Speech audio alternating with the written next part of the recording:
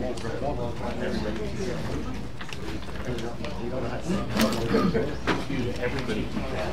of like this guy in the theaters that comes by with a big bucket of popcorn. I told Tina I didn't realize she thought you were walking over to the manager. I pulled it out. There you go.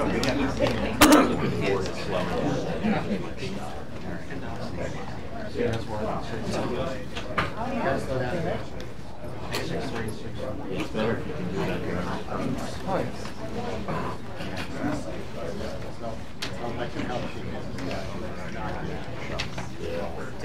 I expect nothing less. It's a health issue as well. Get a little test. Start to take care of yourself a little better.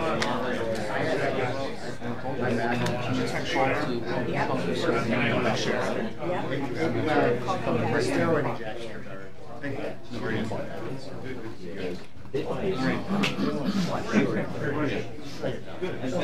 You'll still smile. Good to see you. I was on church last night. Okay.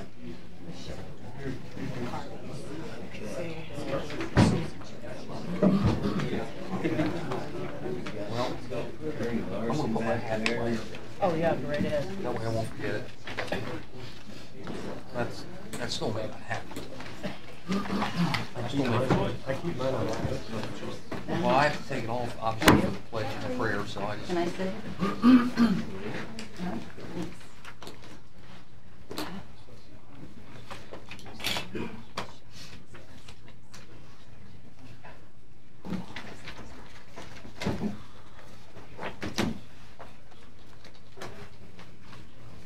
Okay, good morning, everyone. There'll be door prizes for whoever lasts through the whole entire meeting today. We have a long agenda.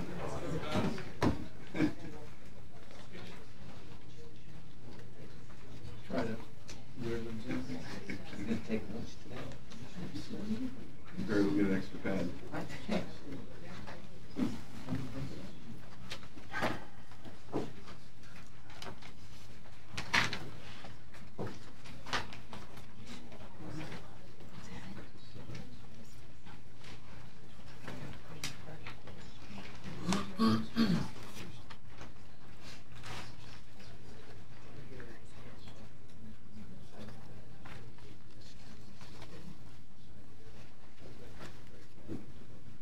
Okay, good.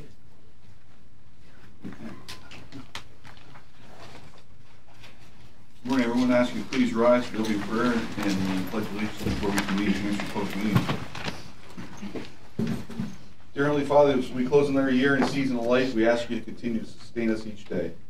We have witnessed many difficulties and challenges over the past year. We know your love, grace, hope, and wisdom is there with us. We know that you're there every moment of time, and that's in your hands.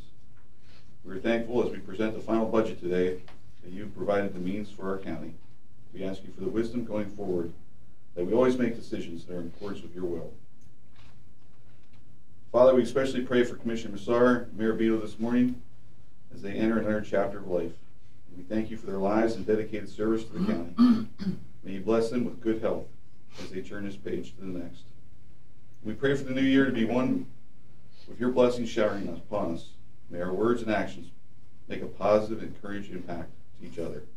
We ask you for your guidance throughout the meeting. These things we humbly pray in your name. Amen. Pledge allegiance to the flag of the United States of America and to the republic for which it stands, one nation under God, indivisible, with liberty and justice for all.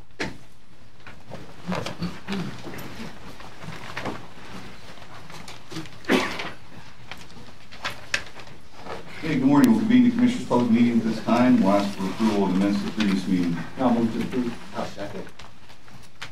All in favor, say aye. Aye. So carried. Do you have any public comment? Yes. Morning. Good morning. Good morning, Commissioners. Belated Merry Christmas and a Happy New Year. I have a fairly short prepared statement I'd like to read. Tom, could you please introduce yourself? Yeah, I'm sorry. Tom Scheck, Pensdale. Thank you. Gentlemen, as you close out 2023, and with it many accomplishments as well as challenges, you appear to be on the cusp of moving forward with the process of reassessment for all county properties. There was a seemingly compelling argument offered by the assessment office at the meeting on December the 14th, outlining the rationale behind a comprehensive reassessment. While the presentation did explain the process, it examines the current values of property and examples of aligning fair and equitable values to potentially undertaxed parcels and improvements. It did little to allay the fears of increased tax liability on already stressed citizens. Truth be told, the millage would be adjusted to reflect a neutral impact on reassessed properties. What was not explained in detail was the fact that this grace period would only be for the time needed to complete the county as a whole and enter the newly revised data into a computer program. Municipalities and school districts alike will undoubtedly use this data to bolster their own coffers. Some may be necessarily so, but the majority will only develop healthier budgets of their own to support their agendas.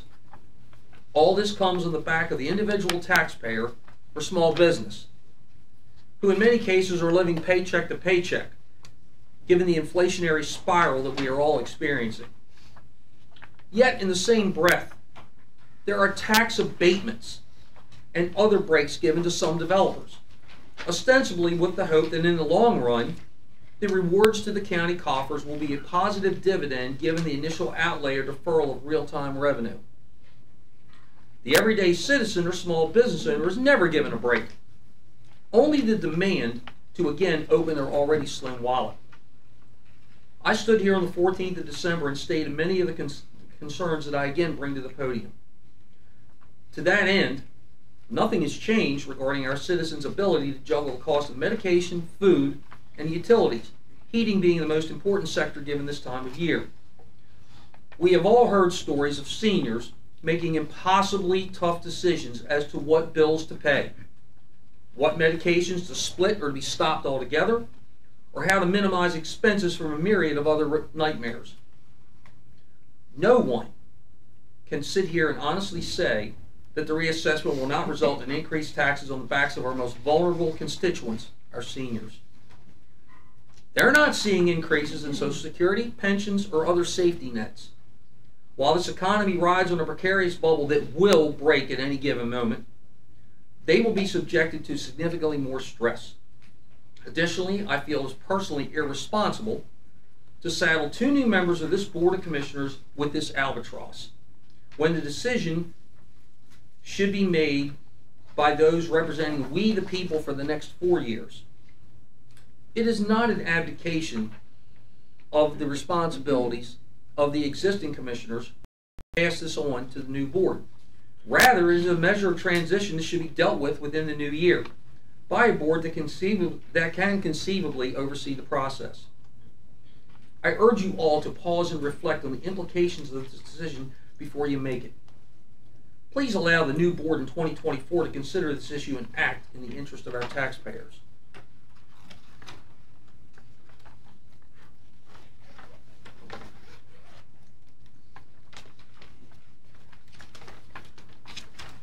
I also urge you as a board to delay any action on potential involvement with any developer or entity seeking funding for projects where tax monies of any source are obligated without clear plans and impacts to county taxpayers. Too often of late we are subject to a position of, we have to pass the bill so you can see what's in it mentality. That stance has brought untoward consequences to taxpayers at the federal and state level. It is imperative that the county taxpayers be given clear direction as to the scope and impact of development projects before precious tax dollars are committed, regardless of a loan or grant status. My opinion is this: if these developers are so anxious to locate here, let them expend their funds in the interest of anticipated profits. It is not good fiscal practice for government to bankroll development on the backs of individual taxpayers, especially in a perilous economy. In closing, I wish to thank our outgoing commissioners, Rick and Tony, for your service and commitment to our county and our citizens. While we have often had spirited discussion and disagreement on some issues, It isn't lost on this taxpayer that you have incredibly challenging positions that you must take. I want to extend my best wishes for you going forward and look forward to working with our newly elected officials in the new year. Thank you. Thank you. Any other public comment at this time? Mr. Chairman, there was a request about call-in. Someone is trying to dial in. And what is the number, Matt? 570-567-0051.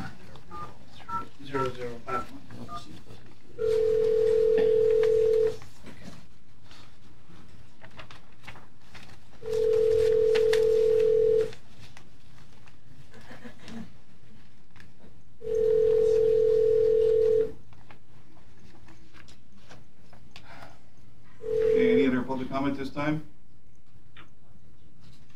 Okay, do we have someone who's joined us by phone?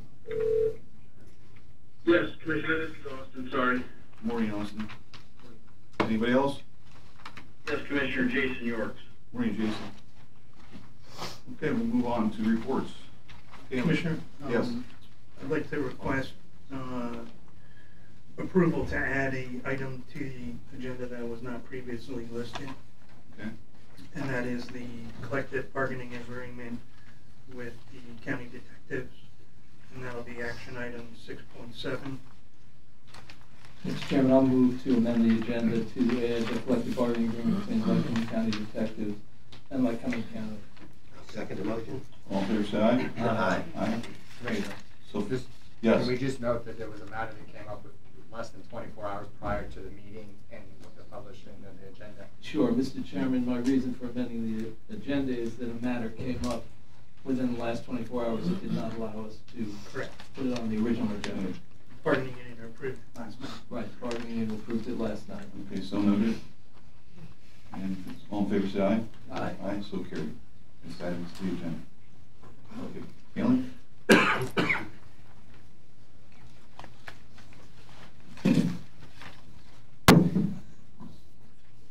Good morning, Commissioners.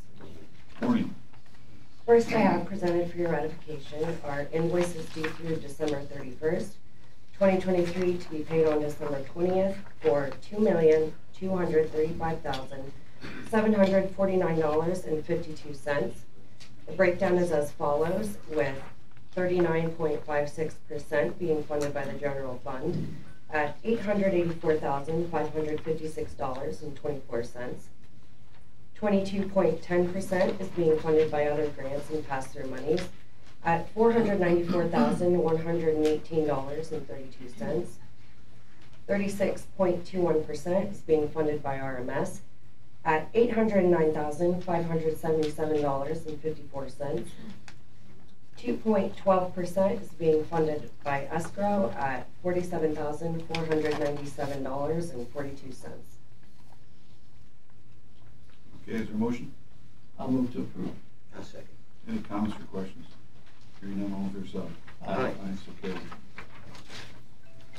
And next I have presented for your ratification our invoices also due through December 31st to be paid on December 27th for $1,773,313.69. The breakdown is as follows, with 32.43% being funded by the general fund at $575,011.24.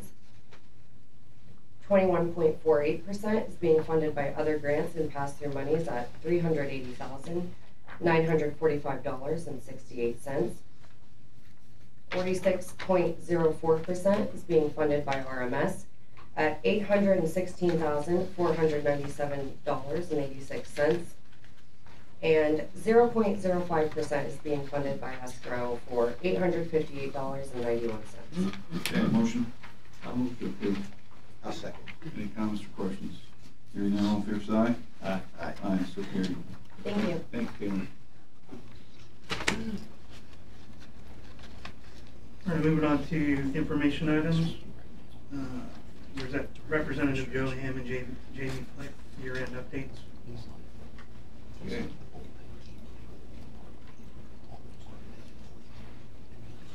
Morning, gentlemen. Morning. Thank you for joining us this morning.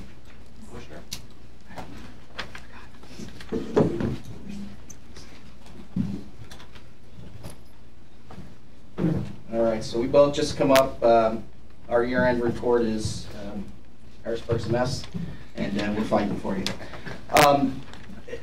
Today we're here to honor two men. Two men who have given so much to their community.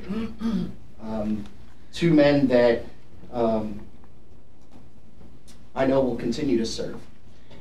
They may be walking away from being a county commissioner, but their service will continue, and they will continue to be involved in our community. And so today it is my great honor to recognize Commissioner Tony Messer and Commissioner Rick Maravito for all the work they've done here in Lycoming County, here in our communities. And you know, it's not easy being an elected official. It's not easy serving. They put long hours in. It's not just one meeting a month or 2 meetings a month and sitting up here. There is a lot of work that goes into serving.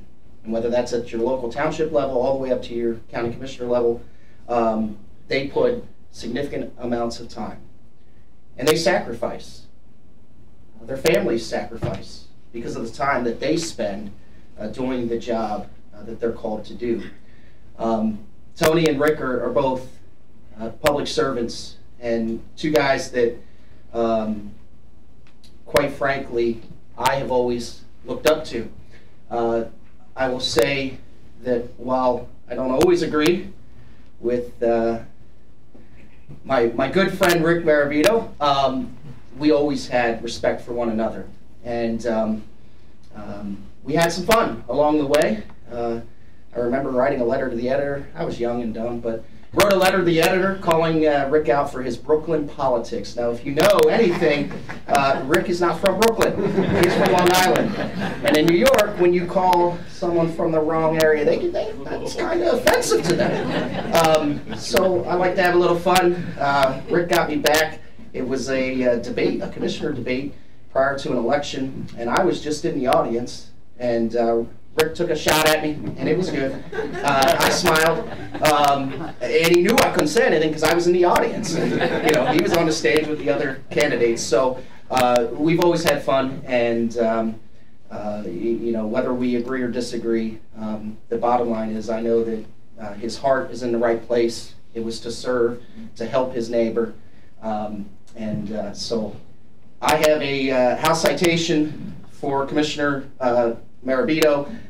Representative Flick and I both have co-sponsored both of the citations. Rick lives in my district. Tony lives in Jamie's district. So in Harrisburg, the member who has the individual in their district does the citation. So I'll read the citation for Rick, and then Jamie will do Tony's. Whereas the Honorable Richard Maravito, a former member of the House of Representatives of Pennsylvania, is being honored upon his retirement from the Lycoming County Board of Commissioners, concluding an exemplary career spanning more than 34 years. Whereas a graduate of North Shore High School, Cornell University, and the Boston College Law School, Mr. Maravito began his career as a law clerk for the United States District Judge Malcolm Muir in 1989, and he has owned and operated several businesses for more than 25 years. Elected to the House of Representatives of Pennsylvania for the 2009 term, he served the 83rd Legislative District until 2014. To his great credit, Mr. Maravito has served 2 consecutive terms as a member of the Lycoming County Board of Commissioners, and he is retiring from the position of Commissioner. During his tenure, the board partnered with local Chamber of Commerce to bring several new businesses into the county, established the Lycoming County Partnership Health Center, and introduced a bundled bridge program to replace 14 local bridges. A member of the Fire to Replace Board and the Lycoming County Conservation District, Prison, Election, and Library System Boards, Mr. Maravito is a past president and the founder of the Williamsport Landlord Association and a life member of the James V. Brown Library Board. Throughout his career, he's demonstrated remarkable knowledge, ability, and integrity in carrying out his many responsibilities, thus earning the respect and gratitude of all those who receive the benefit of his tireless devotion to duty. Now, therefore, the House of Representatives of the Commonwealth of Pennsylvania congratulates the Honorable Richard Maravito upon his well-deserved retirement, heartily recognizes his exemplary record of service in keeping with the highest ideals and traditions of this Commonwealth, and offers best wishes for a happy and fulfilling future. and directs that a copy of this citation, sponsored by Representatives Joe Ham and Jamie Flick, be transmitted to the Honorable Richard Maravito.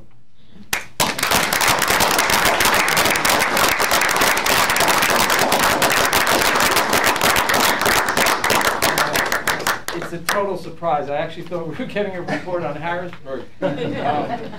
And as I was listening to Joe, and I was thinking that, you know, oftentimes I'll say to my son, if we can't get along in our community, how do we expect the world to become a better place, the nations of the world?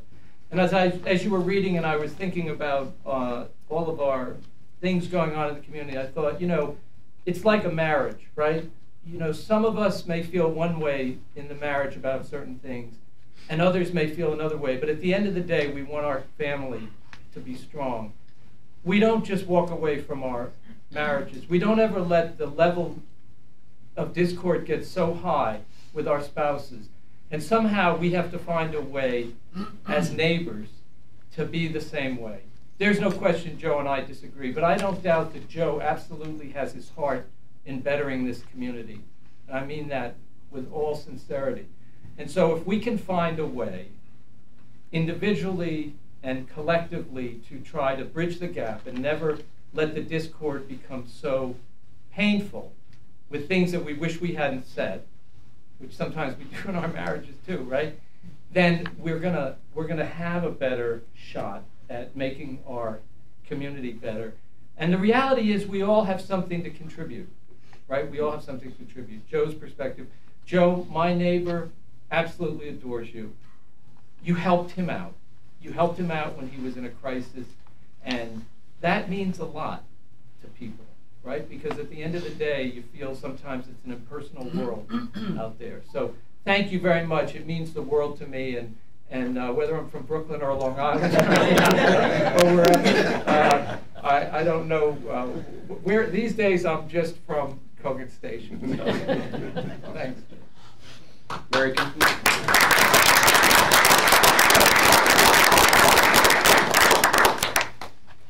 I'm going to have Mary stand with me here. So, Rick, again, congratulations. I know that Joe wanted to flip a coin to see who got you and who got Tony to hand the citation out. So, Tony, I've known Tony for 30 years. I've known Rick for 20, 25 years. So, Tony and I are dear friends. And I'm not even through year one yet as a state representative. I was sworn in January 3rd. So I was reflecting here at the end of the year on my campaign, and it's campaign season again. So I thought, you know, what words could I say about Tony? So I met with him maybe a year and a half ago, and I thought, you know, can I run? Can I actually do this thing? And the thing about all three commissioners is they're all optimists. And I think you have to be to have this job. You get beat up a lot. Joe and I get beat up a lot. Lots of hate mail. You just have to not ignore it, but look at it, process it, and move on and be positive.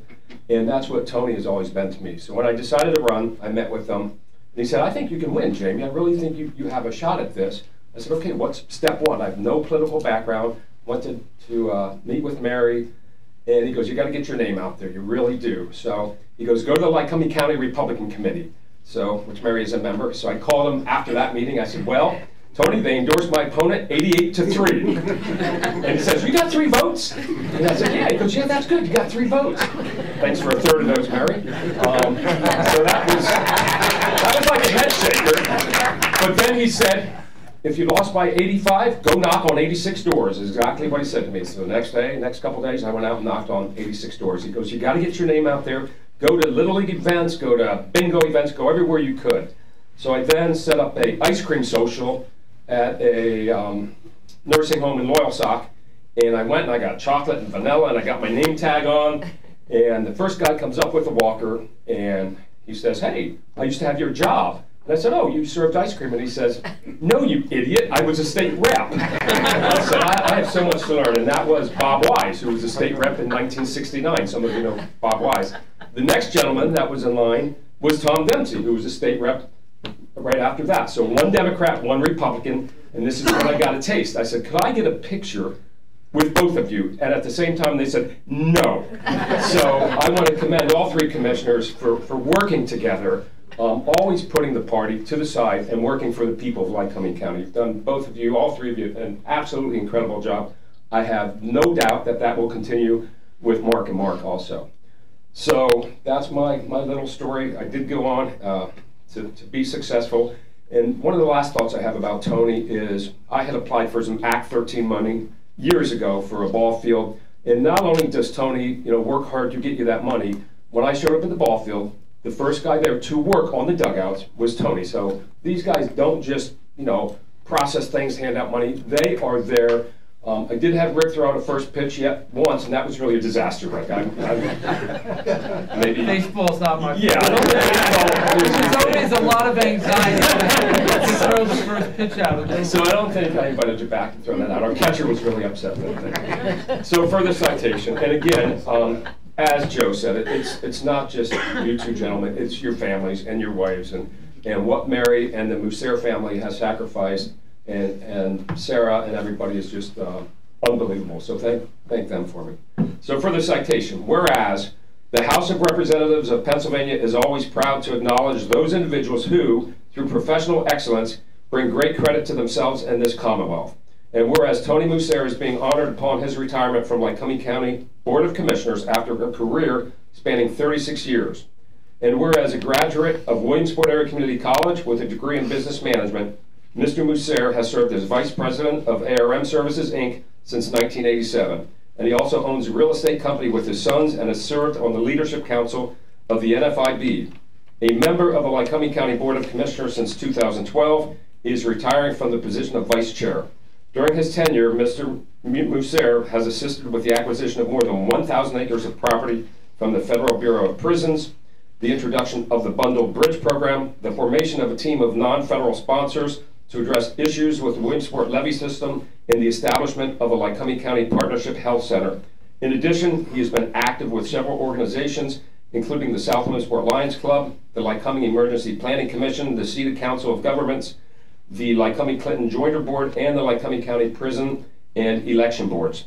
Now, therefore, the House of Representatives of the Commonwealth of Pennsylvania congratulates Tony Musser and to me, along with Mary Musser and the entire family, upon their well-deserved retirement. Heartily recognizes his exemplary record of service in keeping with the highest ideals and traditions of the Commonwealth and offers best wishes for a happy and fulfilling future. And directs that a copy of this citation, sponsored by Representatives Jamie Flick and Joe Ham, be submitted to Tony Musser. Thank you.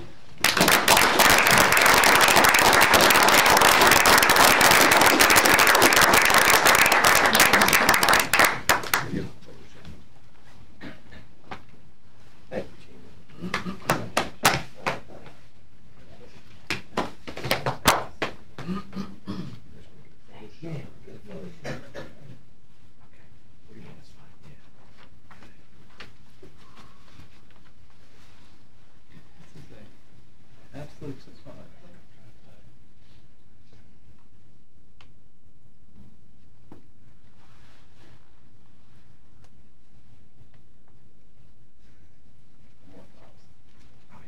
Sorry.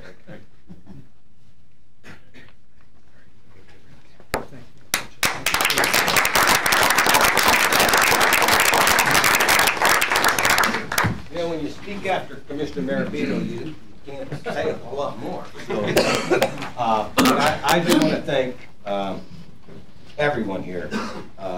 What's really important as an elected official is you can't do it by yourself. It's impossible. You need community involvement. You need phone calls. You need constituents calling up and giving their point of view. You need past commissioners, past reps.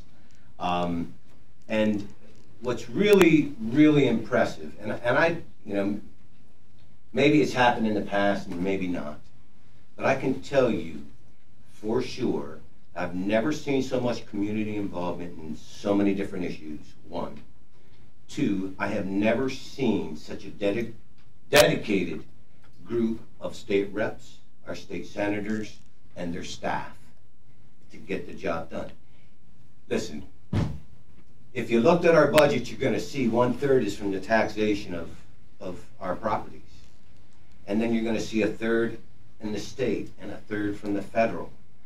2/3 of our budget comes from state and federal. And we better have good, I mean exceptional state representation. and we certainly do. And I applaud you for the hard, dedicated work. You know, as commissioners, I'm very proud that I've been served with 3 boards of commissioners, all very dedicated to what they do. You know, they talk about the family, and I can tell you a real quick story that last year we were on the bay out there in Delaware, and I'm just taking a call because I'm in a meeting. I said, "Hey, slow down the boat, man." I said, "You know, this is going to be a 45-minute boat." I wasn't thinking about them. I was thinking, "Hey, I got to be involved in this meeting." And here it took us a little bit longer to get across the bay, and you know, but that's a sacrifice that your families, you know, go through when you're an elected official. County government is just something that you love, you appreciate, because not only do you work with your coworkers, your colleagues in other counties as well, you're working with some of the best staff to service constituents that you've ever seen. When you look at this agenda today, it's a long agenda, right? It didn't happen in 30 minutes, right? The people that are working for this county, and it's every department, every elected official, they work tirelessly to get this agenda made for us. It may have been, you know, we look at it, some instances it may have been 3 weeks. Other instances it may have been 2 years to come to fruition, to be on our desk to vote. And that didn't come just from us. That comes from the dedicated staff. So, you know, it was awesome. Participating with you know, the colleges, what great partners they've been for Lycoming County. The nonprofits, we would never have been able to do the ARPA without our nonprofits helping us along the way. Just so many people to be thankful for and appreciative for. And my closing remark will be this: you know, I always believed in putting something up in front of you, and you know, so that you never forget, and it stays there, so it keeps you grounded. And that's that good, effective government can only be accomplished by citizens' participation. When our citizens refuse to vote, or they refuse to participate, or refuse to call, gather, protest, whatever, we're losing our democracy. Okay, we're losing our republic. Don't ever forget that. It's too precious. It's just too precious to let go. So I appreciate everyone here and all the employees in the state reps as well. So, thanks.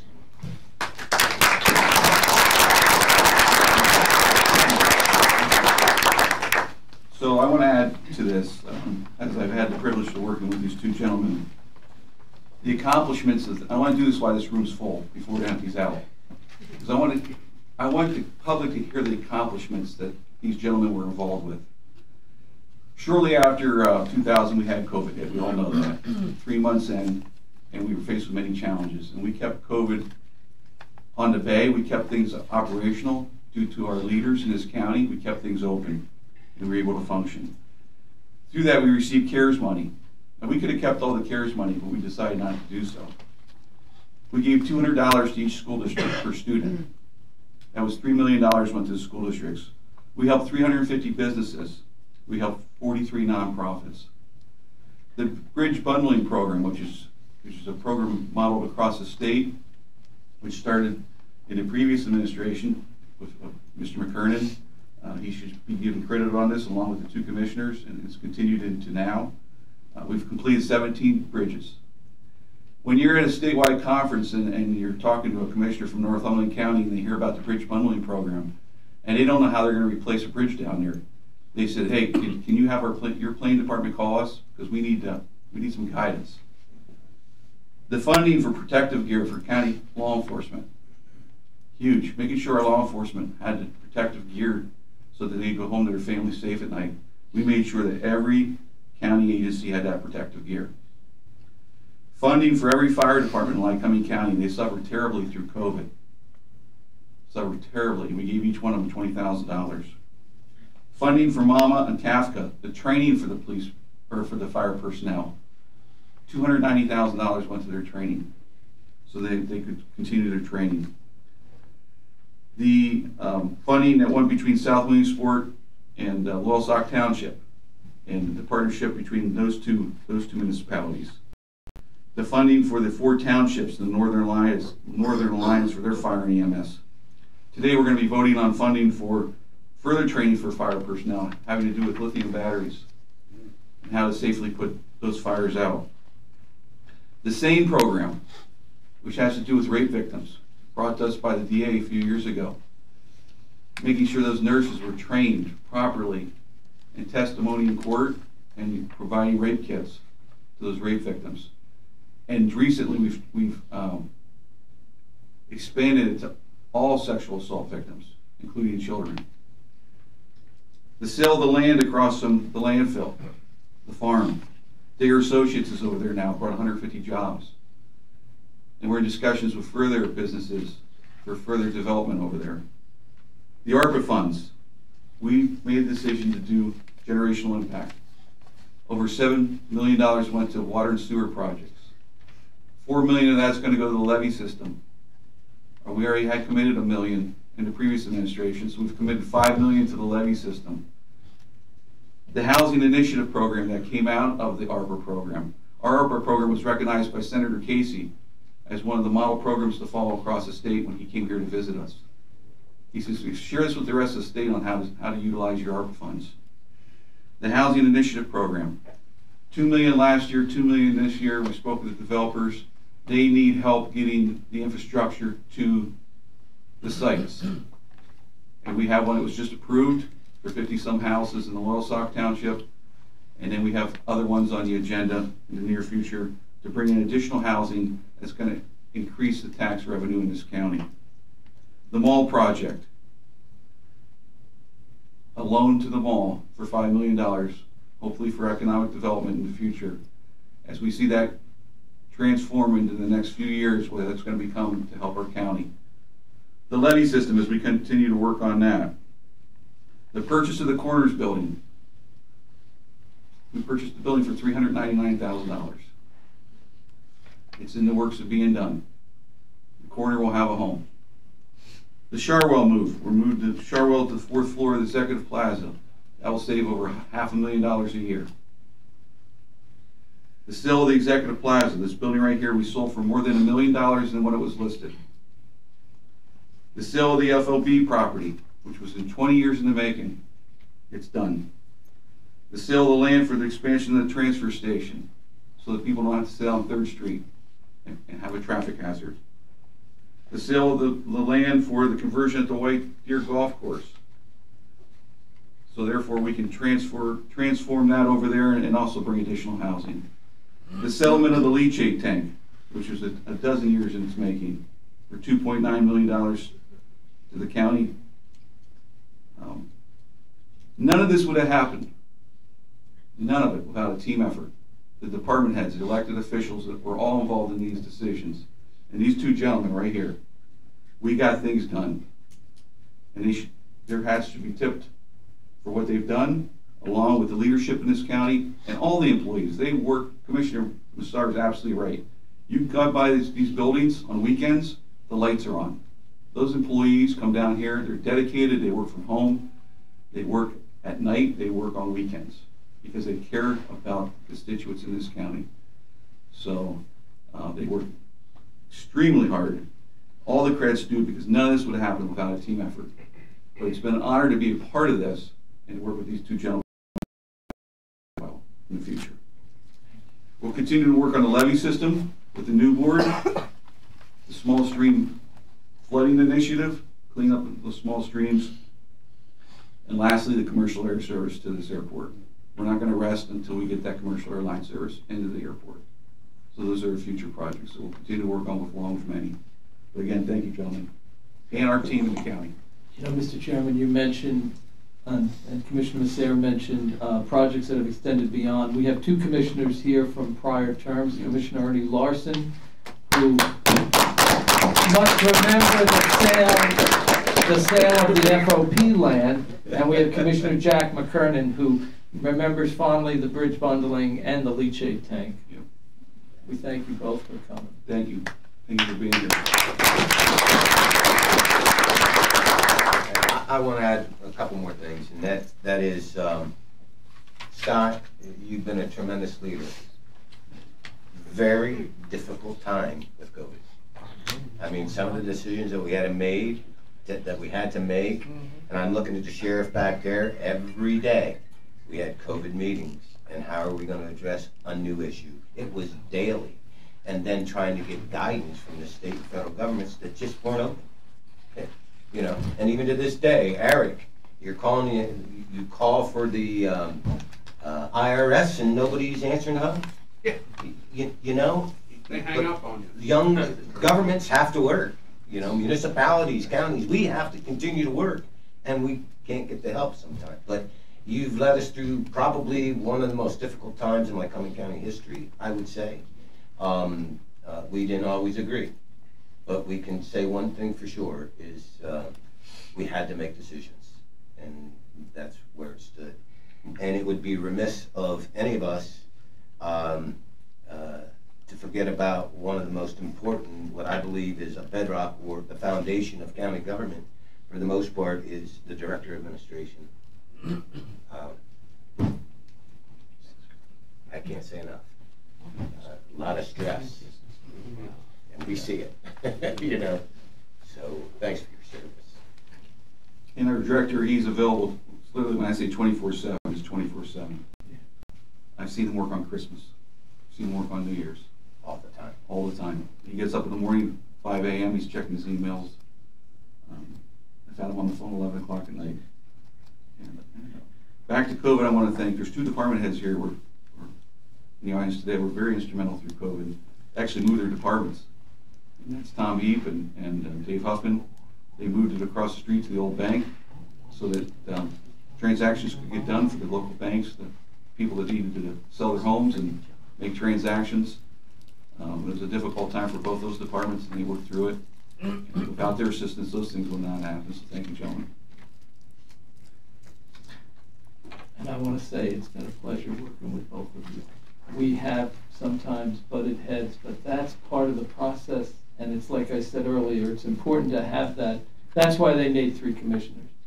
That's why the statute doesn't say there'll be 1 commissioner or 2 commissioners, but 3 commissioners. And Mr. McDermott, you do work tirelessly, and you are one of the hardest working individuals I know. We've also sometimes disagreed, but I've tried to always be honest about everything. But you guys are both hard workers. You, Mr. McDermott, are an incredibly hard worker. Not that they're incredibly hard workers either. No, but it has been a good time, and I hope that the new board coming in recognizes that you need to be on top of the stuff, because the staff, part of our job is to give the staff guidance and direction, and to make sure, not micromanage, but to take the big picture. And sometimes some of the decisions we make, some constituents may not agree with, but we're trying to take the big picture of where we're going as a county. But it's been a great time. Thank you. Okay, moving on, personal actions. Morning, Commissioner. Morning. I have the following personnel actions as conditional offers of employment, pending successful completion of background check and other employment conditions. For the District Attorney's Office, Angela Lockridge, a Clerk 3, full-time replacement, $16.61 per hour, 75 hours per pay period starting January 2nd, 2024.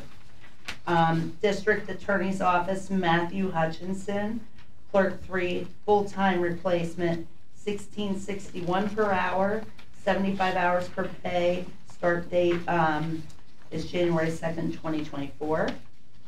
The Pre-Release Center, David Fox, Resident Supervisor 1, full-time replacement at $18.10 per hour, 80 hours per pay period starting January 8th, 2024.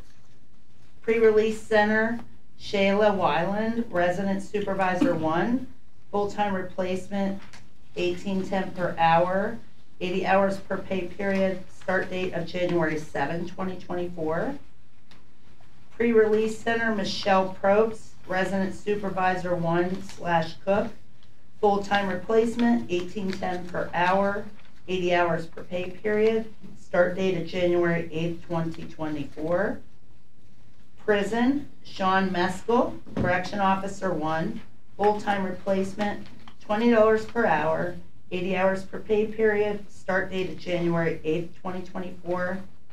Prison, Tiffany Miller, Correction Officer 1, full-time replacement, $20 per hour, 80 hours per pay period, start date of January 8, 2024.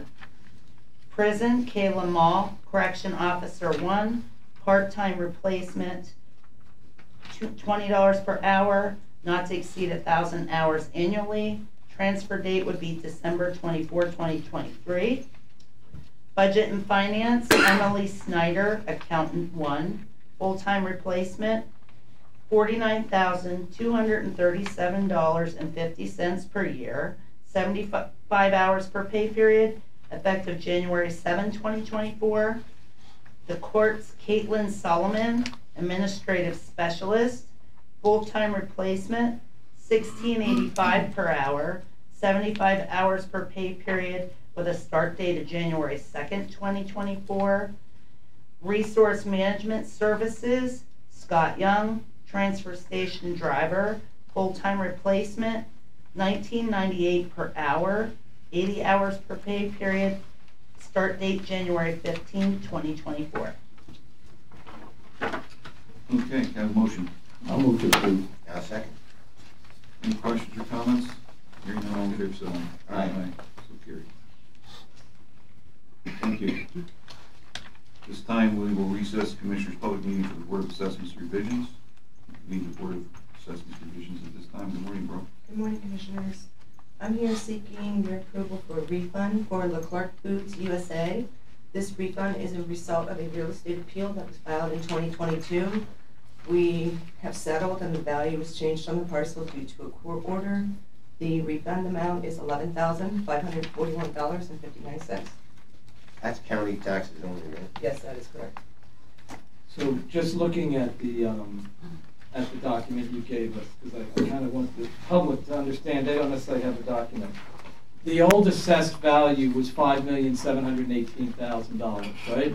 That's correct. They filed an appeal and they said, hey, we think we're paying too many taxes. And they went out and They got an appraisal done, and their appraisal came in at $6,485,000. The board denied it. They did not like it, so we went out and got an appraisal. Our appraisal came in at $7.5 million. But we have to apply the common level ratio to the $7.5 million, which brings it down to, I think it was 3.9. 3.9, yes, 3.9 million. So we have to bring the value back down to the 2004 base year. So even though the appraisal they had was higher than the assessed value that we had on record, and even though our appraisal was higher than their appraisal, when we went to court, the judge has to apply the common level ratio. Yes, that is correct. And so it takes it almost 50%. Yes. So we cut in half the value of the taxes that company is going to pay. And they're not doing anything illegal. They're perfectly entitled to this by law. They get the common level ratio. And the county taxpayers end up losing $11,541,000. The school taxes lost money. The township, everybody. 11,000. Yeah, 11,541. Now, was that 11,541 just for a certain time period, or it's not for the entire year? That is for the 2023 year, and that is just the difference from the old assessed value to the new assessed value. Okay. Originally, with the 5.7 million, they were paying about 37,000. Since we are at 3.9 million now, next year they will pay around 25,000. And that's just county taxes only. That's not including the township district. Right. So, and this is an example of how, in case after case, the lack of the reassessment contributes to a situation where the difference, that 11,000, has to be made up by other people. So, that can actually, if you add enough of them up, can actually result in a necessity for a tax increase. Because you're going back to 2024. Okay, I just wanted to understand that. Okay, any comments? Motion? I'll move to approve. I'll second. All in favor, say aye. Thank you. Aye. Thanks, bro. Okay, thank you, folks. We'll adjourn the Board of Assessments revision at this time, and we'll reconvene the Commission closed meeting. All right, moving on to action items. Commissioners, I would like to bring up action item 6.8. That's been readjusted for the one we added. Just to do that first. And that is seeking your approval on the allocation of funds to the Boys Town Fire Department in the amount of $8,900 out of Act 13. Okay, can I have a motion? I'll move to approve. I'll second. Bob here? Paul here. Okay. Who's here represented? Yes. You like to come? Yes. Morning.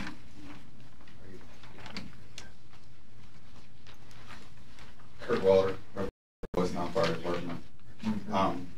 The funds that we're requesting money for is to bring instructors down from FDNY out of New York to teach the fire service in this county, and probably will be some out of this county, on how to deal with lithium-ion batteries. It's a hot topic that's been anywhere, like all over the U.S. It ranges anywhere from cell phone batteries up to cars. We're seeing it more and more, and how to deal with them safely. I know we've had a couple minor issues, luckily it's all they've been, at the landfill that have been dealing with it. The problem is it's new. Not everybody knows how to deal with these in mass quantities. As far as finding any of our local instructors around here, they don't have the experience in this topic. A lot of all the information and where we're learning stuff is coming from New York, and unfortunately where they've invested a lot of time and money has been due to burning down city blocks. They've had some of them, like the scooter and the bicycle shops, that are catching fire due to improper use or anything like that, and they've invested a lot of time and money throughout the last couple of years. That's where the knowledge is coming from. We'd like to bring that here to benefit the residents here, so hopefully we can stop stuff before it becomes a city block and all that. So that's why we've requested the funds for this, sir. Period. We had a little play on words, hot topics. They burn what? Quite hot. Yes. Unfortunately, like if you look at cars just in general, typically your average fire truck or engine with 500 to 750 gallons, which they average run, can put out an average car fire fully involved. If you're talking a fully electric with the whole base of it being a lithium-ion battery, you're looking at probably 5 to 7 tankers of anywhere from 1,500 to 2,500 gallons of water. You will find that, like with vehicles alone, California is in the process of passing one to where when any electric vehicle out there catches fire, their tow companies actually have to put them in a dumpster and submerge them in water for a couple of days, because they've been notorious to rekindle not once but 2 or 3 times. Because once you damage that battery, until you can fully get it drained and cooled down, you don't know, the hazard is always there, and it could reignite with that. And how many people in the audience knew that this was a major problem? You know, yeah. So you have a handful that are aware of it, and here we have volunteer firemen and women that stay up. You know, they read about all the concerns and challenges, especially with these lithium batteries.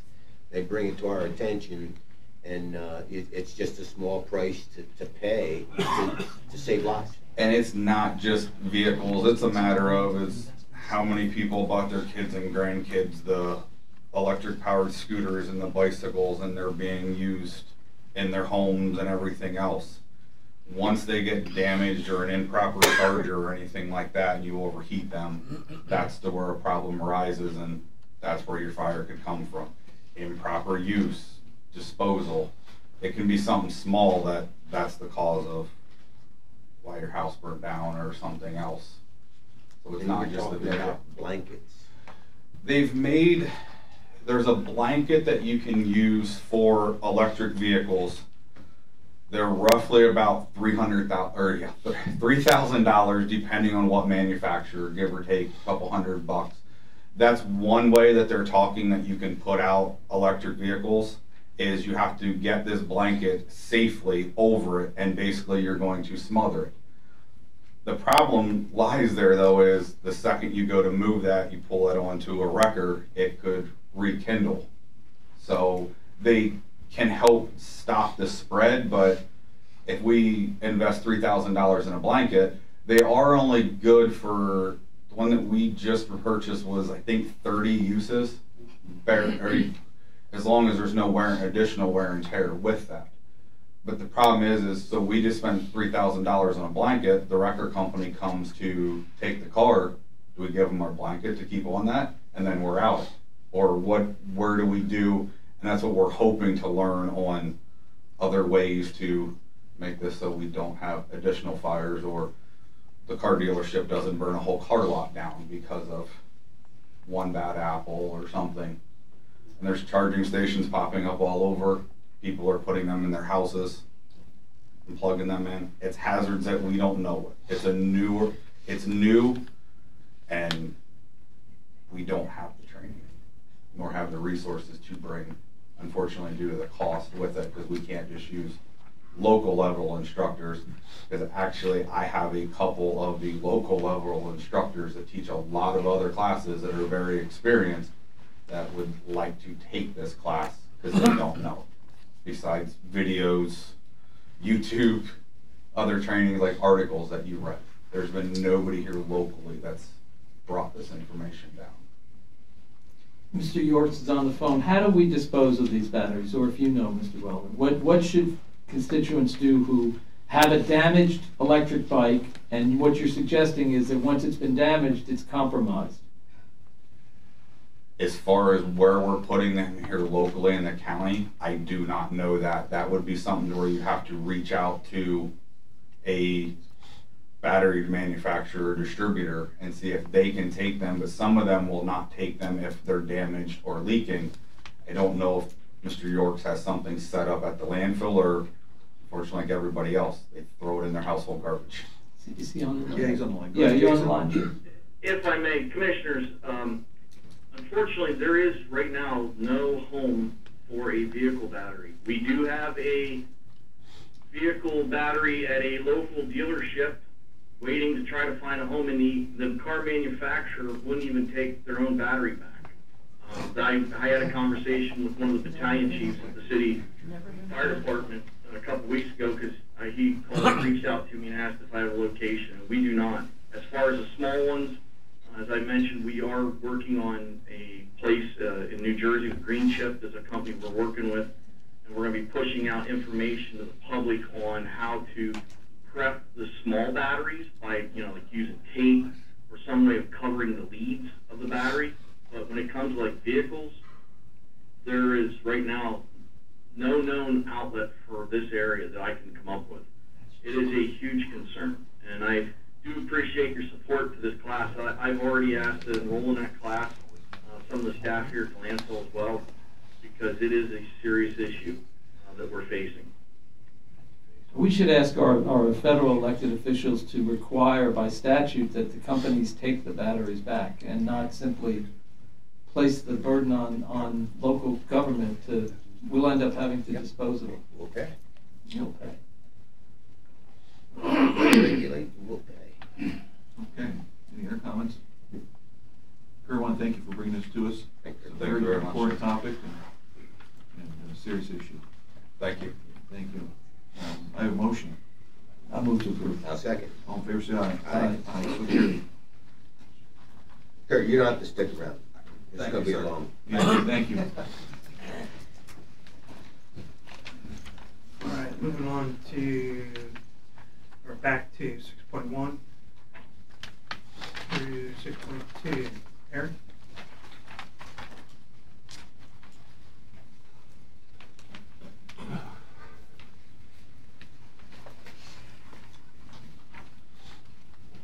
Good morning, everybody. I ask that the Board of Commissioners adopt Resolution 2023-27, the 2024 budget.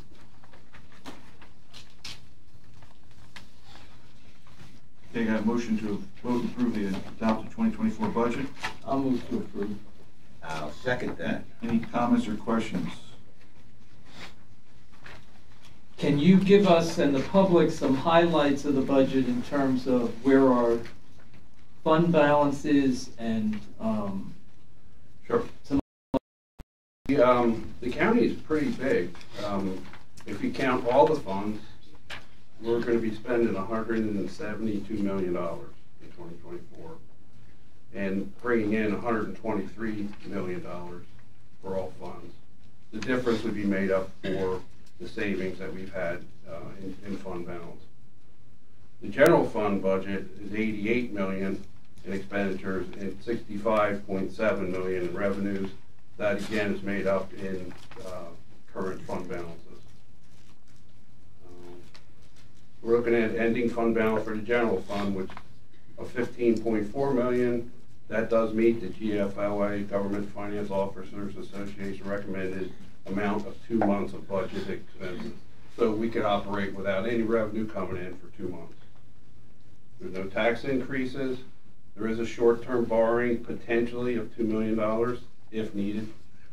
Wages are increased at 3%. And we're looking at $15 million in spending of the ARPA money. We also got the $3.4 million in revenue for Executive Plaza this year. And we got $2.9 million for the RMS leachate tank settlement this year as well. The big item is the capital investments. The county is investing a lot of money in buildings that needed to be done.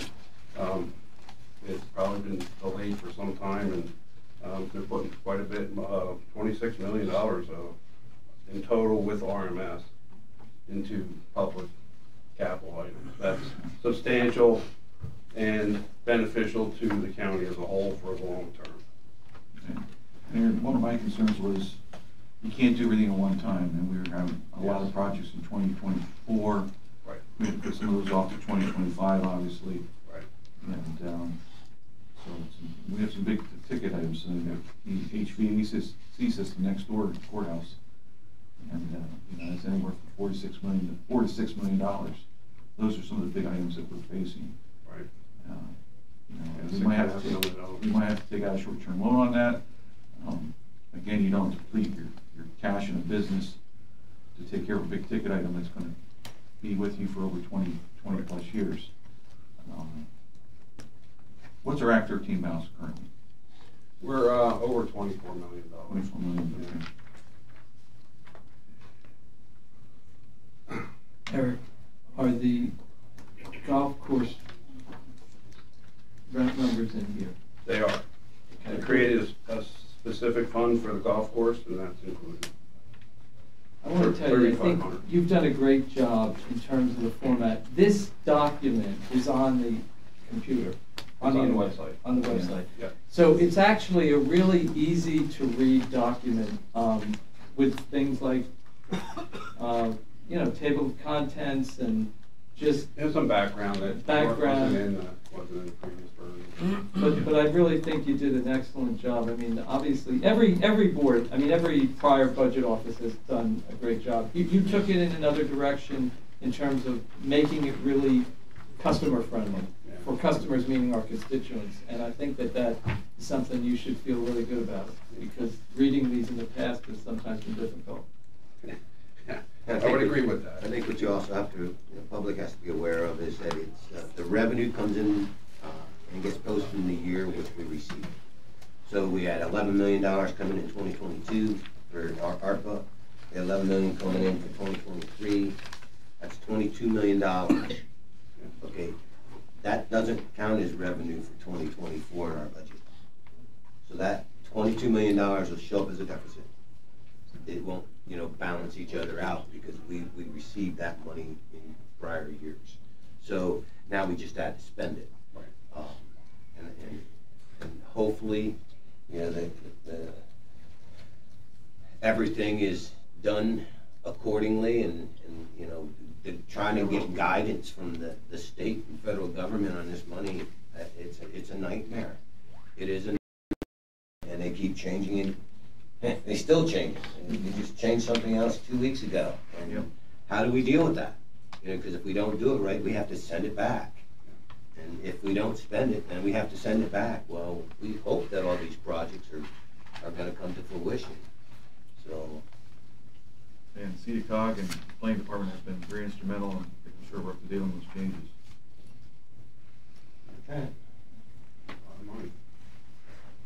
Okay. Yeah, and so as the chairman mentioned, and we talked about this at the last meeting, we may go out, as you mentioned, I guess, for a short-term loan, $2 million, that we can then, down the road, when the bond market becomes better, we can convert some of these long-term capital improvement costs into a bond, which would be a decision for the next board. But it's not a great time to be issuing a bond now. Or you get to pay it off. Right. Over a couple of years. Any other comments or questions? Hearing none, all in favor say aye. Aye. Aye. So hereby carried. Okay, next item is resolution 2223-28, a 5-year capital plan for adoption. Okay, a motion? I'll move to approve. I'll second. All in favor say aye. Aye. Aye. Next item is resolution 2023-29, real estate tax assessment set for 100%. Motion? No change. I'll move to approve. Second. All in favor say aye. Aye. Aye.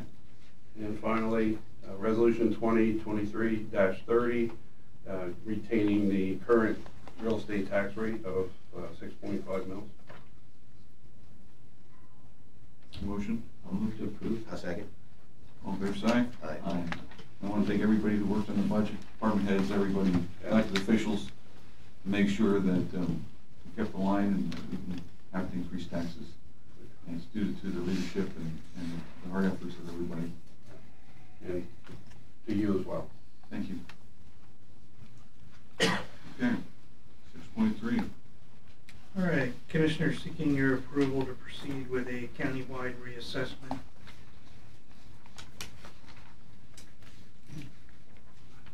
Okay, can I have a motion? I'll move to approve. I'll second. Questions or discussion?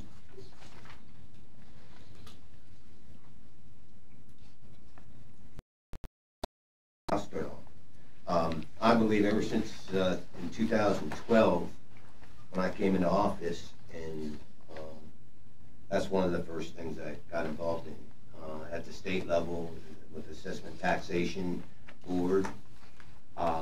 It's complicated on how a reassessment works. I wish I could tell you how everything's going to turn out. I cannot.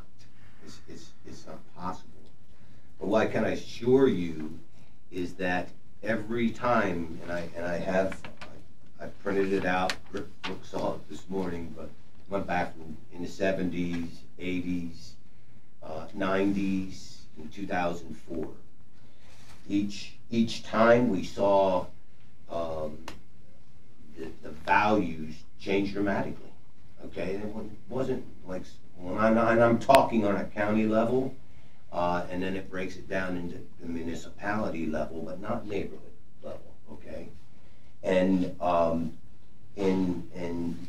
the values went up a lot as far as the property value.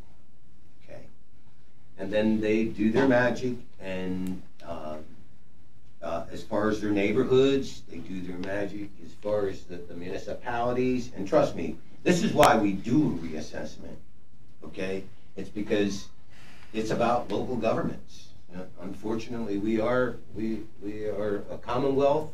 We have how many municipalities? 2,700, somewhere around there. 2,500. 2,500 municipalities, and they each have a governing body. And then you tack on the 502 school districts, right?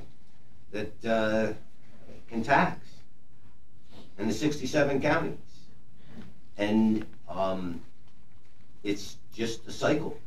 It's the only way, well, for the most part, that government can operate, by property taxes. We've approached the state many, many times. We need a better solution, and we can't. We just can't put our heads together and find the right solution. And there's reasons for that. I mean, listen, if you want to go to a 2% sales tax, guess what? People in the bordering communities, like Philadelphia, well, they might lose business. They'll go do working, and they'll go purchase their stuff in Delaware. Okay? I mean, so there's a lot of different issues when you're talking about property tax. Okay? Our job as commissioners is try to level that playing field. Make sure everybody's house is valued at the correct value. Why? And yes, you can absolutely ask any question. I need to. Yeah, absolutely. Yeah. I gotta say, yes, before you do anything with this vote, I think it's patently unfair for the board, whose 2 members are going to retire, to put this over to the brand new commission that's coming in, and we're going to be stuck with a reassessment that is not going to be properly digested. Now, let me explain something here, please, because what's going on is everybody out here. Do you want to go to the podium? Come to the podium. I'll be happy to do that. Yeah, you got to come to the podium. Announce your name.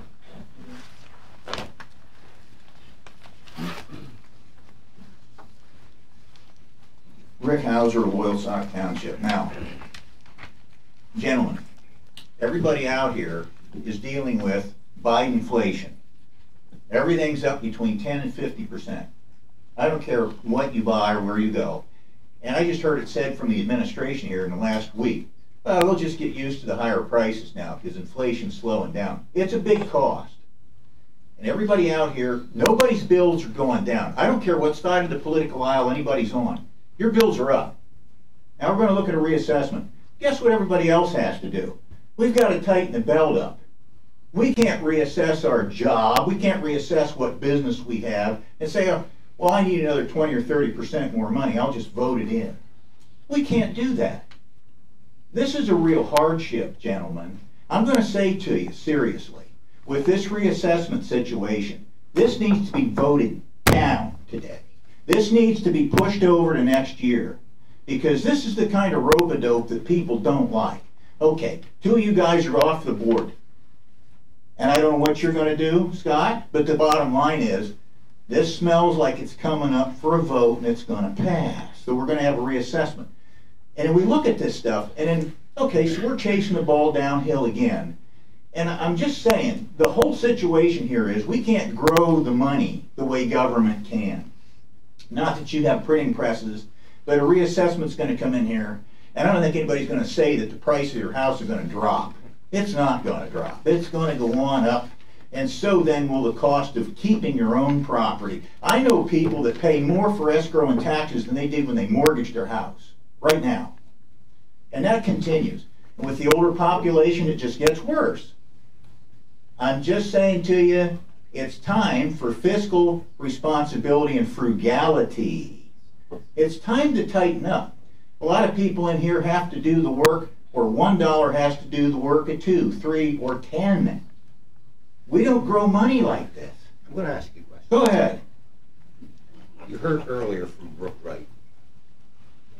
Here's a company that is saving 11,000. Let me get my glasses on because this is a big number. $1,541.59. All right. They're saving, we're refunding them $11,000, and you know why we're doing it? Because they know they can go and appeal their taxes and get that. Now, let me ask you, and here's my issue, okay? This is, to me, is not about taxation. It's about leveling the playing field. And this is not level. Because their value is now 50% less than what it should be, and we're going to allow that to happen? No, because there's not one government that's going to hold the line on that and cut employees, cut services. They're not going to do it, okay? So we better make sure that these people are paying their fair share. Do I like this? No. Why? Because I'm going to pay more in taxes. I know I am. I should be. My values are higher than what they're supposed to be. I mean, not supposed to be. They're higher than what they're being assessed at. Right. But we cannot continue for the last 12 years to allow this inequity to happen so that they pass it on to each and every household. You have to understand that that's what we're doing. We're trying to stop this inequity. Okay, and the So, inequity Mr. House, is, can I wait, just wait, one moment, please. Take that and multiply it by 5 years. right. Every year they're going to get 11 million reduction. 11,000. After 5 years, or 11,000. They're going to get almost 60,000 after 5 years. Well, This is a business, but right? But Yeah. it's not just that, because here's what is bothersome. We get a whole lot of money. We get a whole lot of services in county government for the money that we pay. I'm just being, because I'm inside. Mhm. And I think any one of our constituents can sit here and say, when you pick up the phone and you call the county, somebody's there to answer the phone and get an answer to you. I think everybody can say that. We have a lot of responsibilities within this county government that we're closest to the people. Comes to school districts, county, and municipalities, you know what? Think about your school districts. Think about how the administrators, that too many administration, too much. Why are we sending our children to go play football an hour and a half, 2 hours away? That costs a lot of money in gas. It costs a lot of money. Let's educate, let's put our focus back on what it's supposed to be, and not the waste. We're getting off of this. No, Yeah, we are, because that's bottom line- taxation. All right, but you're talking about schools now. If we want to open that up and talk about the unions, then you want to talk about where your money's going down a rat hole with the schools. That's another story. Well, that On is top of this. absolutely. But let me But just it say is this. taxation, Okay, Rick. right, but you're talking about businesses. Why is it they always end up, that this is always the reason why we have to do this? Well, these businesses are getting away with it. Why are they getting away with it? Why do they get such a deal?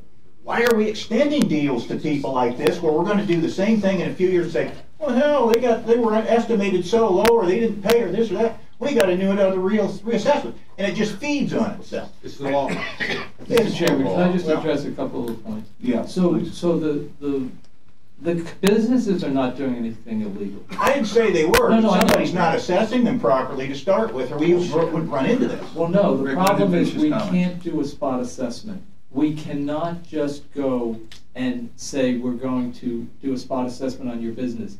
It has to be everybody or nobody. So there are two different issues here. Tax increases and reassessment are as different as apples and oranges.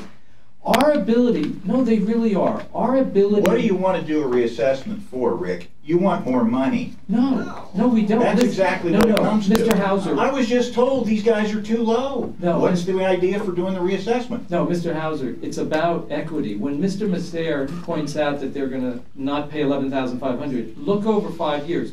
We went through it at the last meeting that multiple businesses have come in.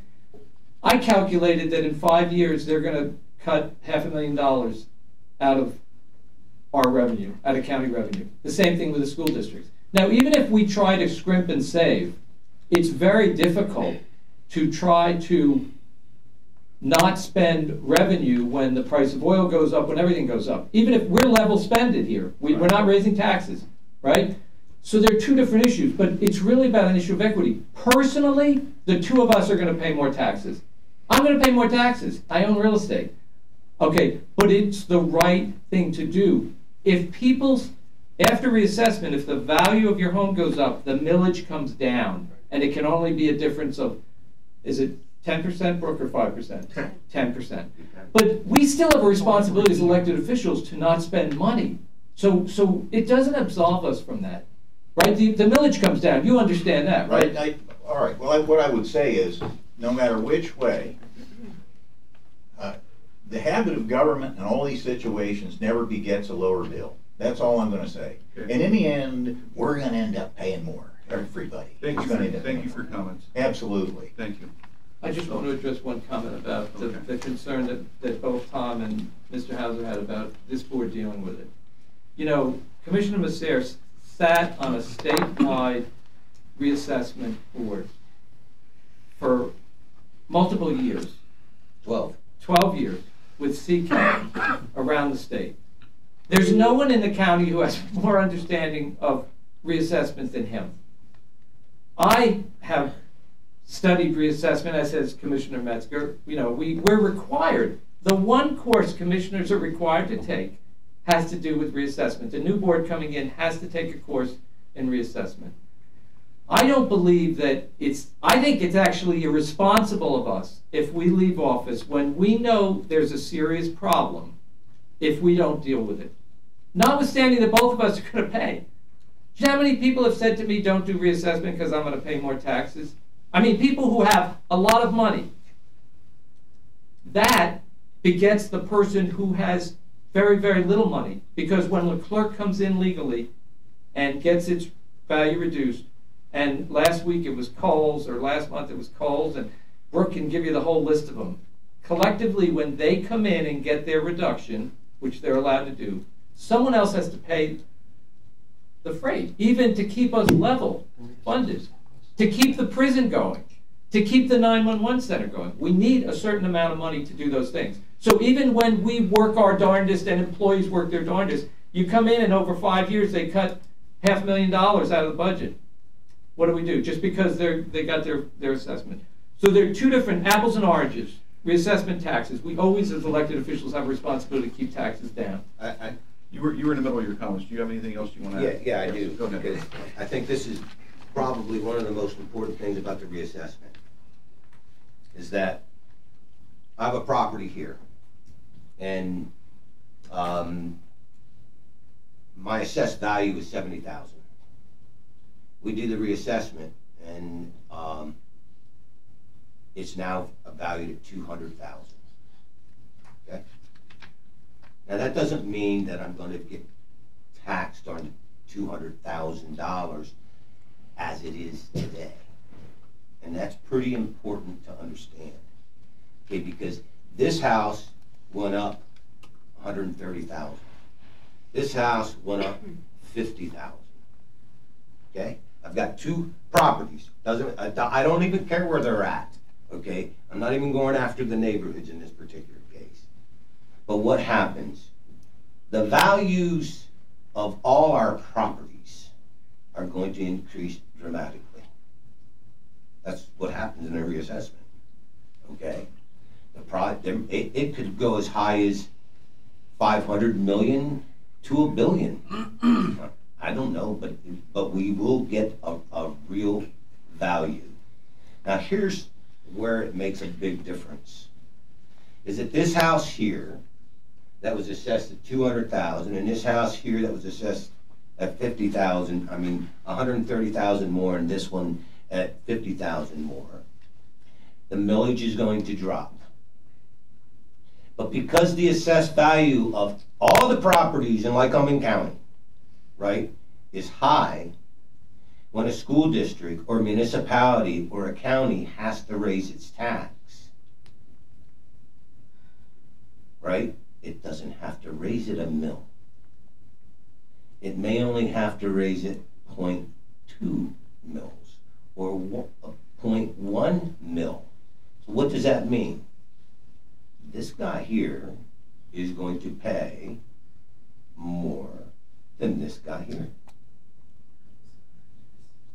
And that's what we talk about fairness. If I let a house go in downtown, well, in a community or a neighborhood in Williamsport, and they're all about the same values, right? These people are going to make out. They're because the taxation won't be a mil. It will be 0.1 mil because the values have increased overall. And that's where the fairness comes in. Not so much that you're going to get double your taxes, and I don't know. I don't know where I might be. Okay, I'm assuming that as I look through the history of reassessment, okay, we find out that, yes, it is a third, and a third, and I think, did I give you that information this morning?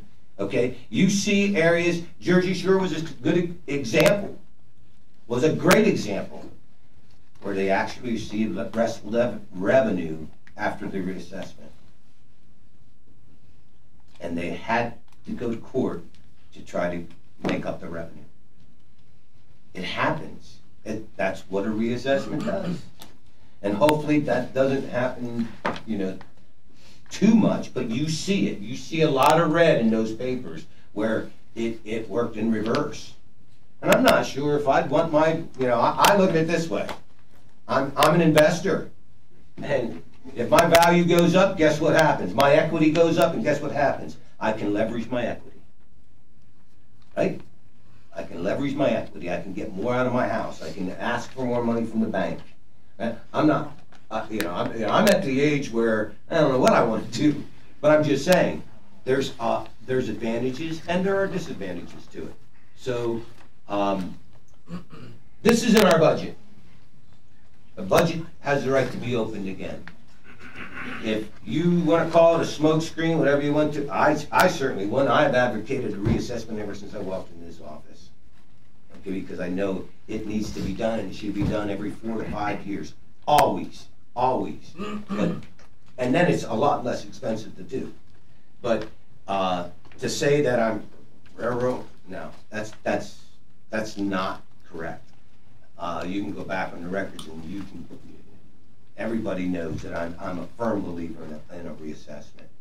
And then if they want to change it in January, so be it. I'm going to feel like I did what I was supposed to do. Commissioner, anything you want to add? Okay, so here, 1 second. Here's where I'm at with this. I said it a couple weeks ago. Timing is everything. It's everything in life.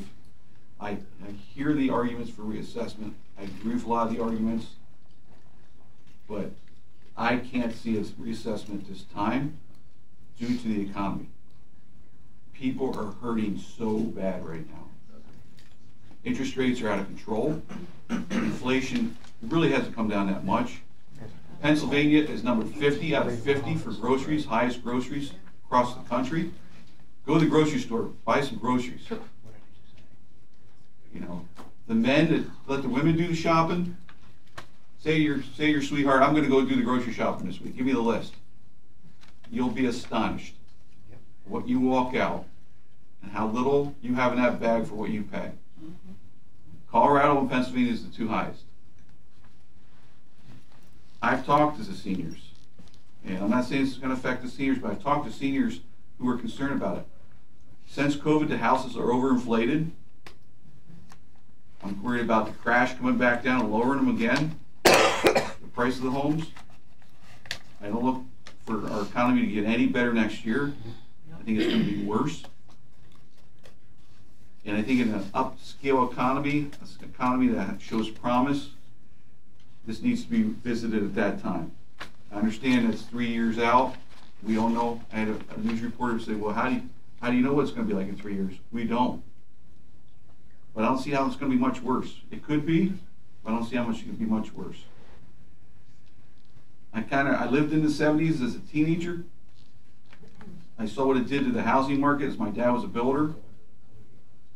I remember sitting in line at the gas pumps for 2 hours because the gas stores sitting there in a station wagon, wondering when we were going to get gas before the pump ran out. We're not too far away from that. We really aren't. Interest rates were a lot worse back then, no doubt about it. But they're not coming down. Things aren't good right now. I sat down with my 2 colleagues last week and I said, I put out, we can table this till next year and let the new commissioners and myself go around to the public, go to the eastern end of the county, the western end of the county, take Brooke with us, educate the public about the need for it, get more education out there so that when it does eventually happen, it's going to eventually happen at some point, that the public would be much more educated on it and could accept it at that point. I left that with my colleagues. They can decide what they want to today. That was my solution. If they decide to vote in favor of it today, that's their choice. They're elected official. But at this point, I cannot be in favor of it due to what's going on in our own county. You know, I talked to a state legislator last week, a former state legislator last week about this. It was actually his suggestion about doing this education throughout the community. He says, I know families over here where I live that couldn't even buy their kids Christmas trees. You know, he says, couldn't even get Christmas presents. I pulled out of the parking lot here last Wednesday. What in the world's going on with the street? There was a line from almost all the way down to, it was on Court Street. It was almost all the way down, it was almost halfway down to 4th Street. And I thought, well, maybe there was an accident or something. I came back from lunch and the line was just as long. I left at the end of the day, it was just as long. It was the Salvation Army. People were in need. They were going there to get the stuff for Christmas. That line never shrank for, I bet you, half a day. People are hurting. There's people going to food banks right now in this county that you would never have an idea that are going to food banks. Your neighbors. They're your neighbors. They're hurting. So in good conscience, as much as we need this right now, I can't vote in favor of it because of the economy. I want you to just reflect on what you said. As much as we need this right now. As much as we need it, but not right now. And I'm going to tell you, Scott. I'm going to just tell you because this is a debate. This is about transparency. Right. That you make no action, right? Is that going to stop the people from raising the taxes? The taxing bodies from raising taxes next year? Let me add to this. Well, no, please tell me. Answer the question. Will the school districts raise taxes? Yes. And instead of raising the taxes 1 mil, they're going to raise them 0.2 mil. You know, don't confuse this, as Commissioner Marabito says. This is about the value of the parcels, and this is about being taxed fairly, and this is about that $11,000 that we're not going to gain in some other, no, not some other, every other household will be paying for this. We all are. We all are, whether we do this assessment or not. This is not going to stop Leclerc or anybody else from coming in and doing an appeal again. No. I want to finish my statement. The problem is deeper than a reassessment. Right. It's much deeper. We could do a reassessment now or next year or the year after, okay? Those levels, that millage is going to drop. But guess what happens?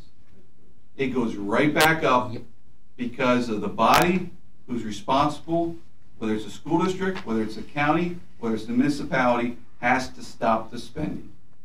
Has to stop the wasteful spending. And until they stop that, it's never gonna change. So it's the responsibility of those elected officials in those roles that even when the reassessment does happen someday, whether it's now or next year or the year after, they have to look at it and say, listen, we have to live within our budget. We can't just pass it on to the taxpayer again and then pass it on again next year, because that's what's going to happen. The spending has to stop. So during this whole couple years, especially with COVID and the workforce, right? Have we not increased our workforce costs? We had to for retention. Right. And did we make significant cuts in employment over the last 3 years? Some we planned with the department heads, and some we didn't plan just because of COVID, right? But we still increased our cost. And how do you pay for that? How do we pay for diesel that was at one time $2.25, and now we're paying $5 a gallon? How do you pay for that? You have to raise costs. You have to raise. I mean, I've operated a business for 37 years. And trust me, I charge more today than I do 37 years ago. Why? My labor went up, my insurance went up, everything goes up. And it's just being responsible or cutting what you need to cut. Now, I can agree, there are some places that need to cut more. Okay, but it's inevitable, costs go up. You know, and now you got to find ways of creating revenue. And we don't want to do the taxation. We don't want to do, I don't want to pass a 1 mil increase. Not at the county. We've done what we could do, and we're very conservative. Well, reassessment's not going to fix spending problems. So if I can just address a couple of points. I think it's really important for us to look at this over 5 years, because the example of Leclerc and the example of Kohl's and who else came to us, those reductions, when there is no reassessment, those reductions repeat themselves year after year after year. And before you know it, after 5 years, even though you're trying to cut spending, your revenue has gone down a huge amount, a huge amount.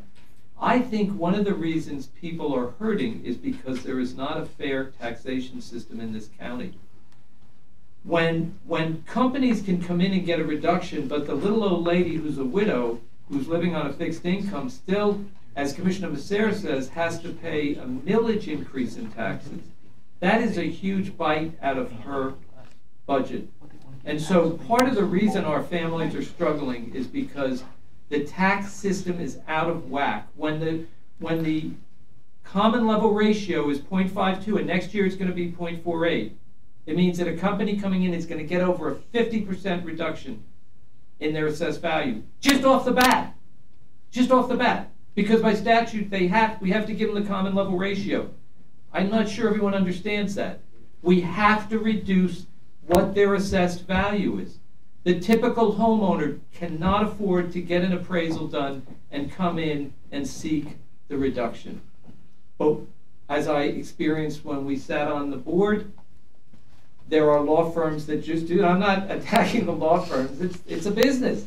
They go in and they go around all to every county in the state and they say, listen, your common level ratio, Mr. Marabito, the common level ratio in your community is 0.48. I can go in and file some papers. You get an assessment done. I can get your reduction in your property taxes. Why don't you take it? So it's really part of the reason we didn't act sooner is because when the common level ratio was at 0.75, I did not believe it was prudent to spend the amount of money it was going to take to get the reassessment done, to have it turn around and probably within the first year drop from 1 down to 0.9. That's typically what happens. It's now at the point where we're almost on life support. At 0.48 next year, we're on life support. It's our responsibility to spend the money. It's going to take 3 years to get that reassessment done. Right, Brooke, is that correct? 30 months. 30 months, 2.5 years. Commissioner, when we had last reassessment, not the one in 2012, the previous one, Brooke had shared the common level ratios, I think, down to 0.28, 2.6, I think it was. That would be life support.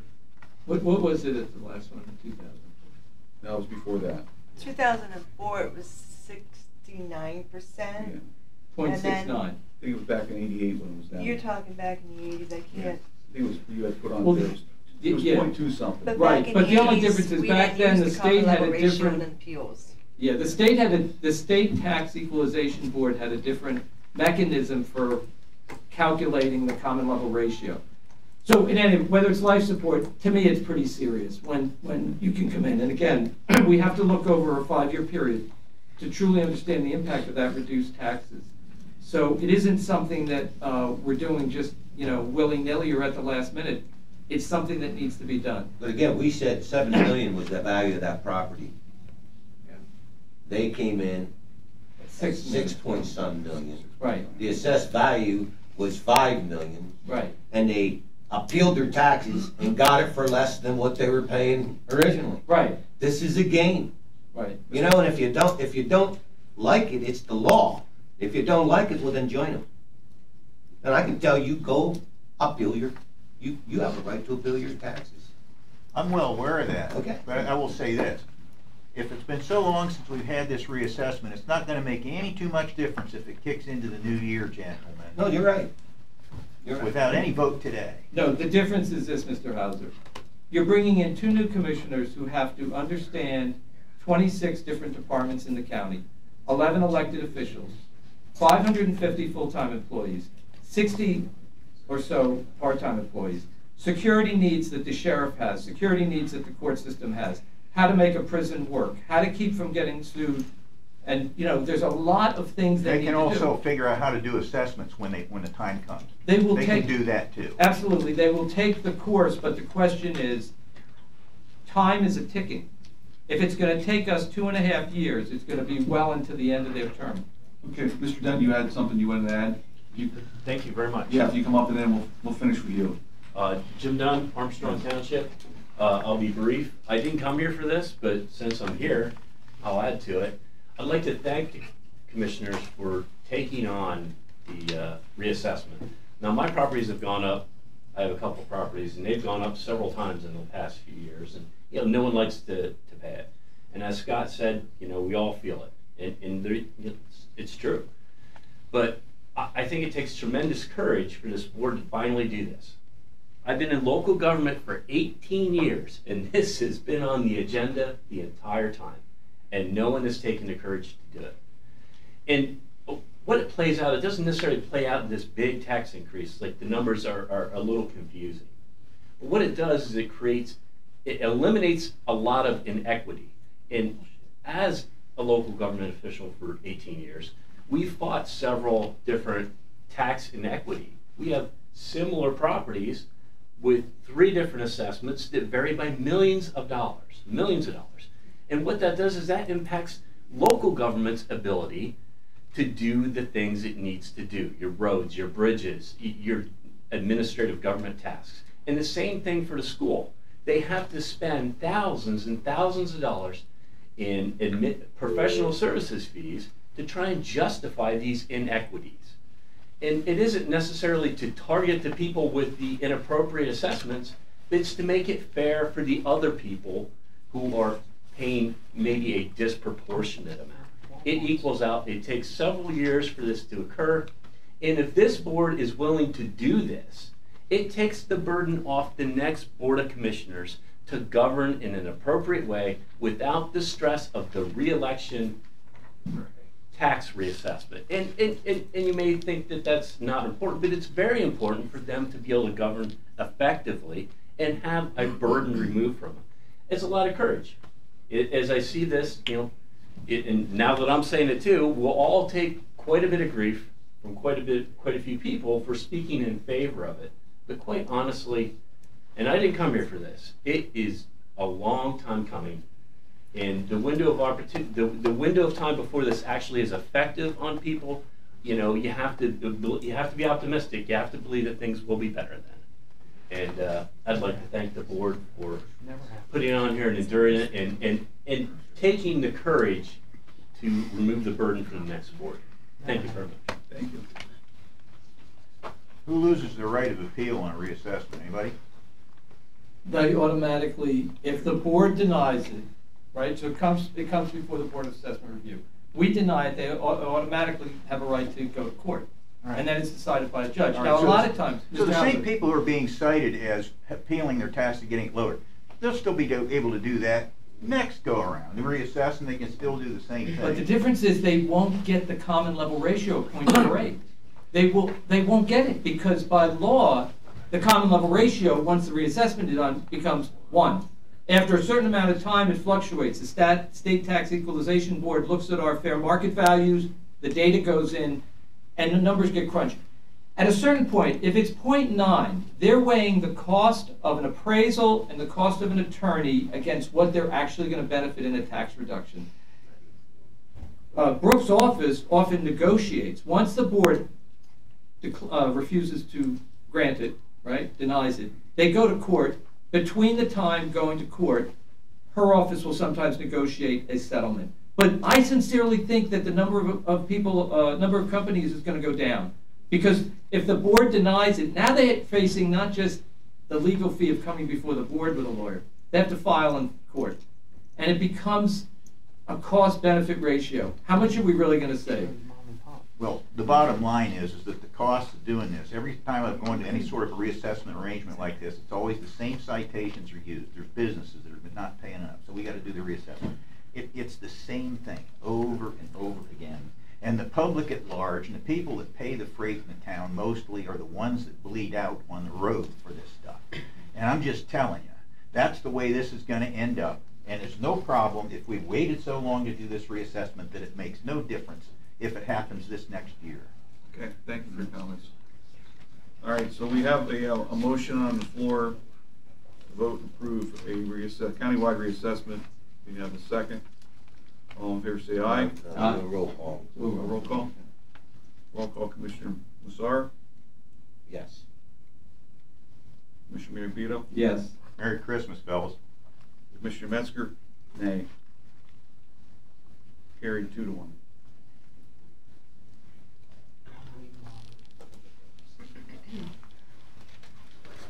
Okay, next. All right, 6.4. Commissioner seeking your approval on the agreement with Arc Terrace Impact Investors. This is a 2024 budgeted item, and it is pending final legal review. Okay, a motion. I'll move to approve. Second. I'll second. Okay, comments. Another topic we've discussed the last several meetings. And we've continued to have meetings with the Arcteris and the city, all the partners, the chamber, and First Community Foundation. We have representatives today from the audience. We've had them speak in the past regarding Arcteris. And moving ahead, so we have a motion and a second. Any comments from my two colleagues? So, again, you know, I think it's important for us not to look at this as this is the end of the year, Marabito and Massera are leaving and they're voting on it. Government is a continuous... Please. Thank you. Government is a continuous process of trying to, quite frankly, deal with problems and build a community that people want to come to. That's what I see my job as an elected official is. You know, one of the things that I've tried to learn in life is that life always presents you with problems. And the question is, are we equipping our children to deal with them? Are we equipped to deal with them? The biggest problem we face in this community right now is depopulation. It's the loss of population. And we may have debates about whether we're losing population. You might get on the I-80 and say, my gosh, there's more cars on here than there were 10 years ago. But research after research, whether it's the Center for Rural PA, which Senator Yaw chairs, or whether it's the other entities that have looked into it, rural America is losing population. And with the loss of population, the tax burden falls on a smaller number of people, which is one of the reasons people are also struggling. Because when the tax burden falls on a smaller number of people, there's a smaller number of parcels. We've done, and Commissioner Metzger read off a number of things we've done to try to stimulate the development of housing through various programs to bring infrastructure, water and sewer to the communities to build houses.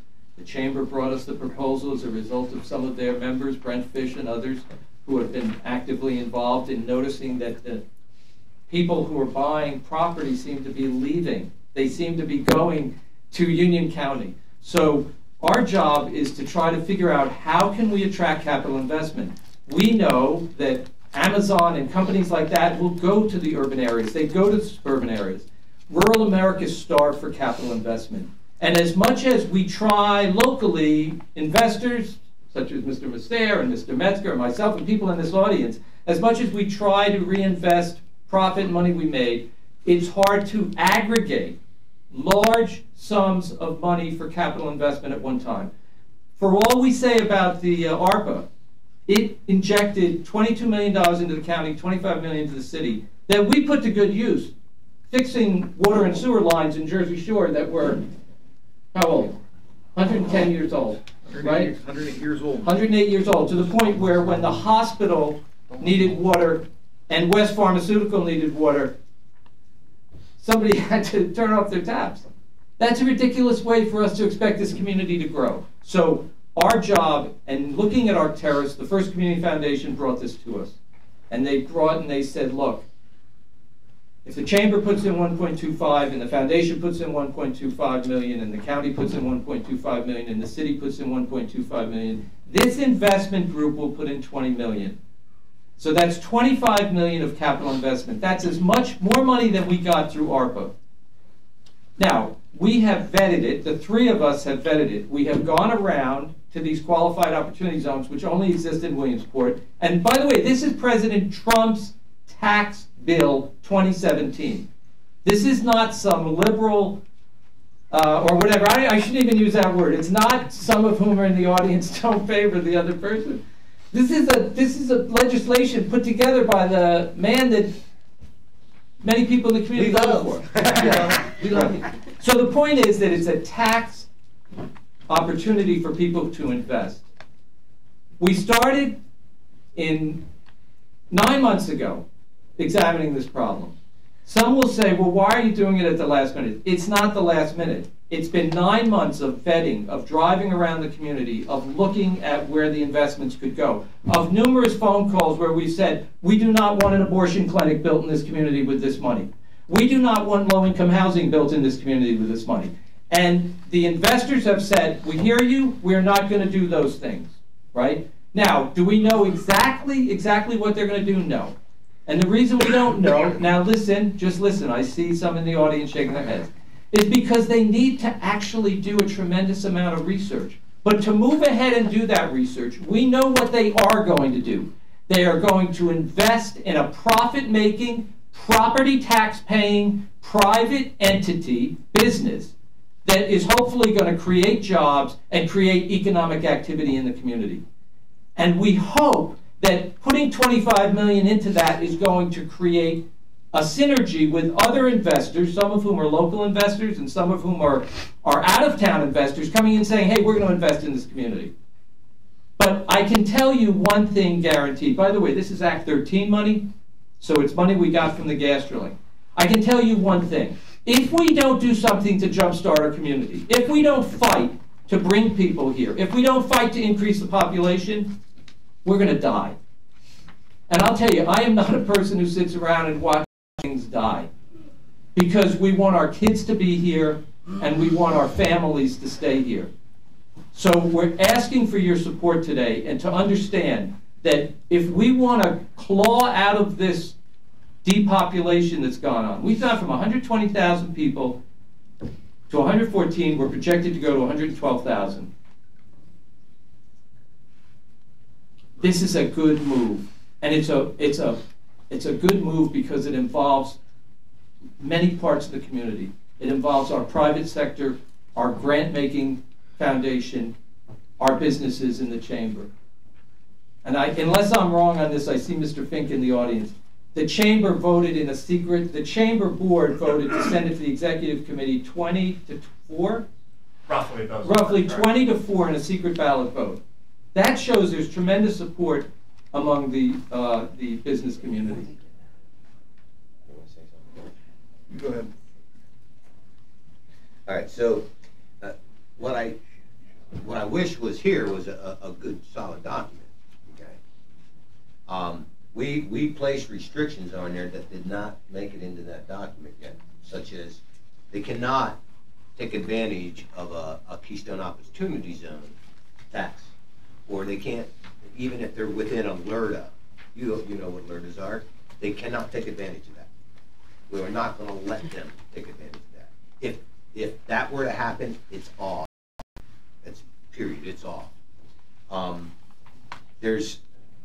We put some restrictions on there that's, listen, they'll do their due diligence.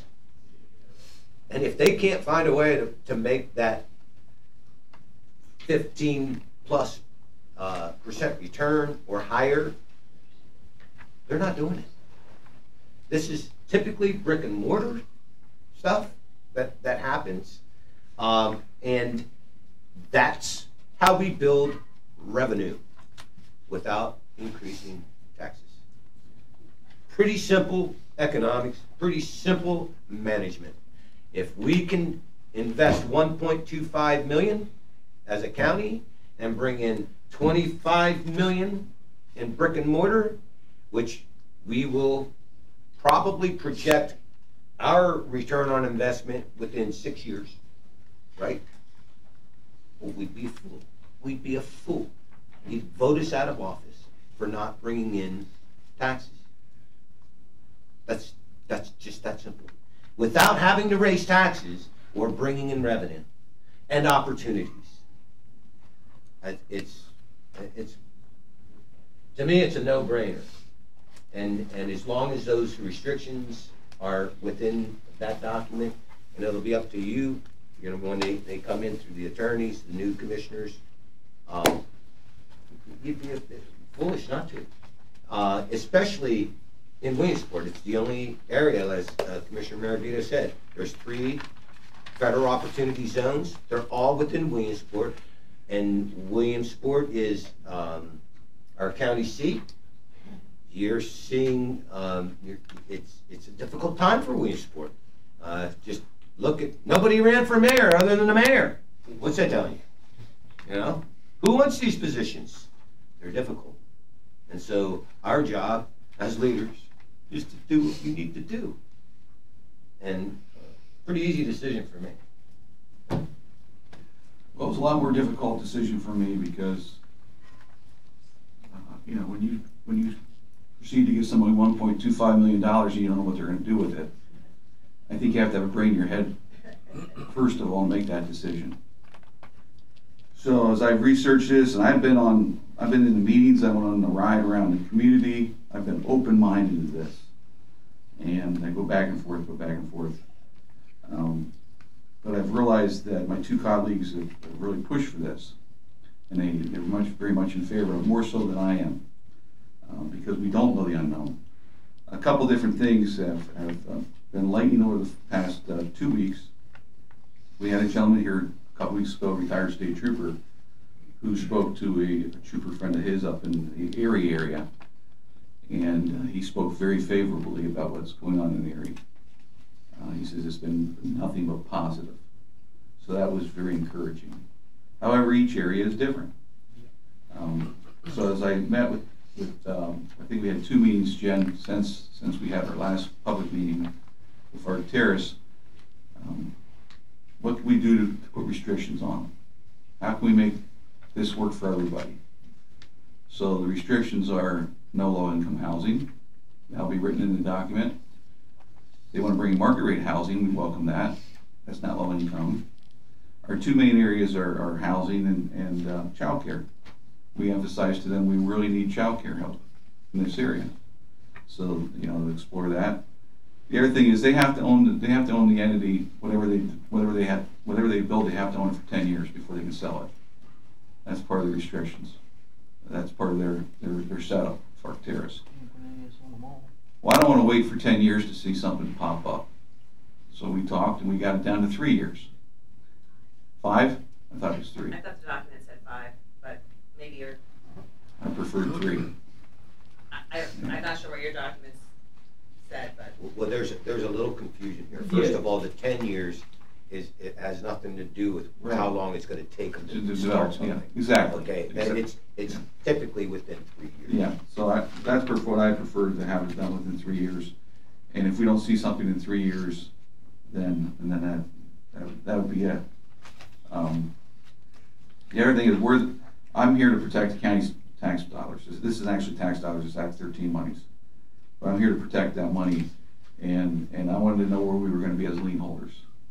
And so we're going to be the second line. I had to play poker with the chamber. I wanted to be first, but the chamber won bend, and they stayed first, and I can understand their point of view. So we agreed to be second. The city agreed to be third, and First Community Foundation we agreed to be fourth.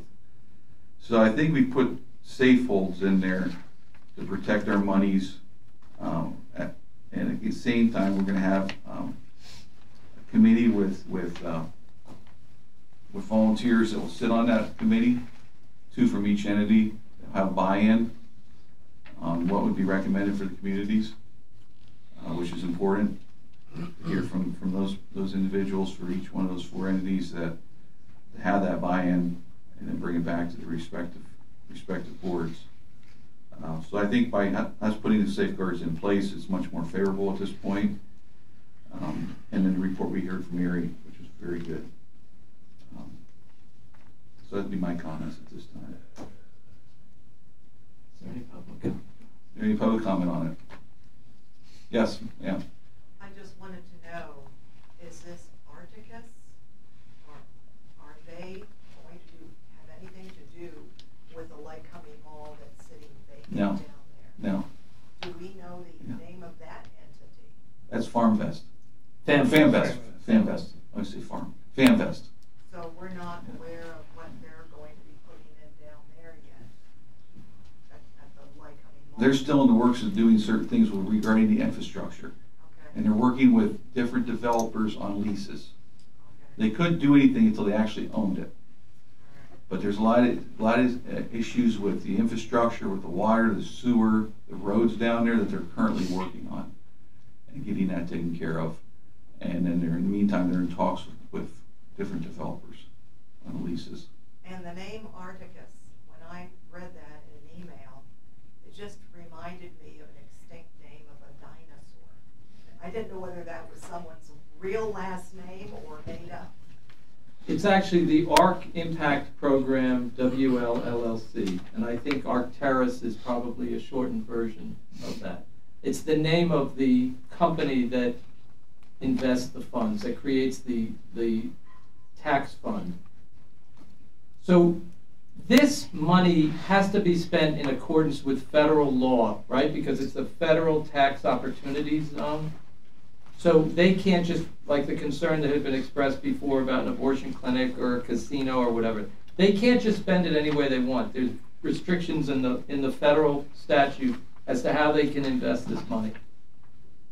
So it's not going to have anything to do with DEI. Diversity, equity, inclusion. Right. They do attempt to do social impact, which is when they pass the federal law, President Trump and the folks who wrote the law wanted to impact socially positive things, right? That's what they wanted. They wanted a social positive investment for people who were looking for a tax break. So this was under President Trump. Correct. Who was doing good for the country. It's not under Joe Obama. Yeah. Although I would try to stress that every part of government builds on what people did before. Whether it's county commissioners standing on the shoulders of the people 20 years ago who had the foresight to put in the Riverwalk, or 50 years ago who had the foresight to put in the landfill. And President Trump, President Biden, President Obama all stood on the shoulders of other people who tried to make the country a better place. One thing about all these things that we're doing, FamVest, the reassessment, this, when our elected state representatives, 2 of whom are here today, Representatives Ham and Representative Flick, and when Senator Yaw is in Harrisburg and they're fighting for money for this community, when they can point to the positive things that are being done locally by us to try to pull ourselves up, it makes it a hell of a lot easier for them to fight for RCAP. That's a great point. For H2O money, for all of the grants that are dished out at the state level. And when we don't take these actions, we make them go in with their hands tied behind their back because some other county commissioners are taking forward-looking action. And their state reps and senators are able to say, hey, our community's doing this. Senator Yaw has brought a tremendous amount of money back to this community in RCAP grants. Representative Flick and Ham, the H2O money that just came back.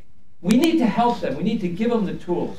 Ma'am, as we did the agreement with the FamVest, we protected the money, made sure we were the first lien holder on the bank. We made sure that it was a loan. We made sure that the land's going to come to us if something happens. We'll own that land. Same thing with here. We're making sure safeguards are put in place to protect the money the best we can.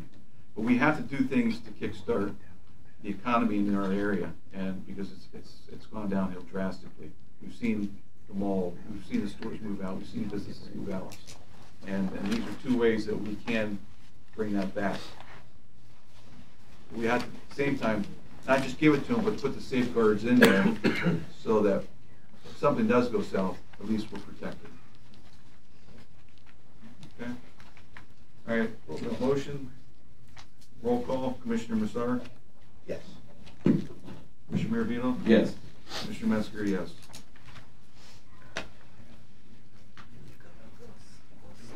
Okay. Moving forward, 6.5, 6.4. I forget what number. All right. I hope so. The Commissioner seeking your approval on the reappointment of the following individuals to the Lycoming County Water and Sewer Advisory Board. John Gremlin, effective 1/1/2024 through 12/31/2028, 5-year term. James Carpenter, effective 1/1/2024 through 12/31/2028 for a 5-year term. Motion to approve these two gentlemen. I'll move to approve. All in favor, say aye. Aye. We want to thank them for stepping forward for serving on this very important board that's in the county here. All right, action item 6.6, this is the one that we added, seeking your approval on the collective agreement between the county and the Lycoming County Detective FOP bargaining unit for a term of 1 January 2022 through 12/31/2025. Can I make a suggestion? Instead of changing all the numbers, could we make this like 6.5 feet? I'll make that motion.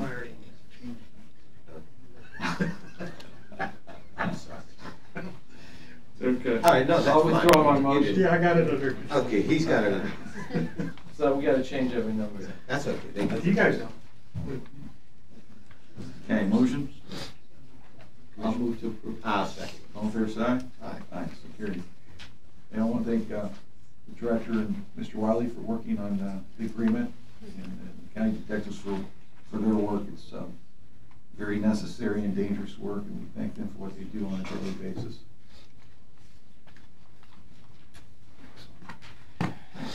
All right, moving on to now 6.7. Commissioner seeking your approval on the agreement with John S. O'Brien II, MD. This is an expert medical witness for the DA. This is in an amount not to exceed $50,000. It's a 2024 budgeted item. Motion? I'll move to approve. Second. All in favor, say aye. Aye. Aye, so carried. 6.8, we already did that one. So 6.9, Commissioner seeking your approval on the agreement with Geisinger Clinic in the amount not to exceed $25,000. This is again for expert medical witness for the DA, and it is a 2024 budget item. Motion? I'll move to approve. I'll second. All in favor, say aye. Aye. Aye, so hereby carried. Commissioner seeking your approval on the agreement with Sean McLaughlin, MD.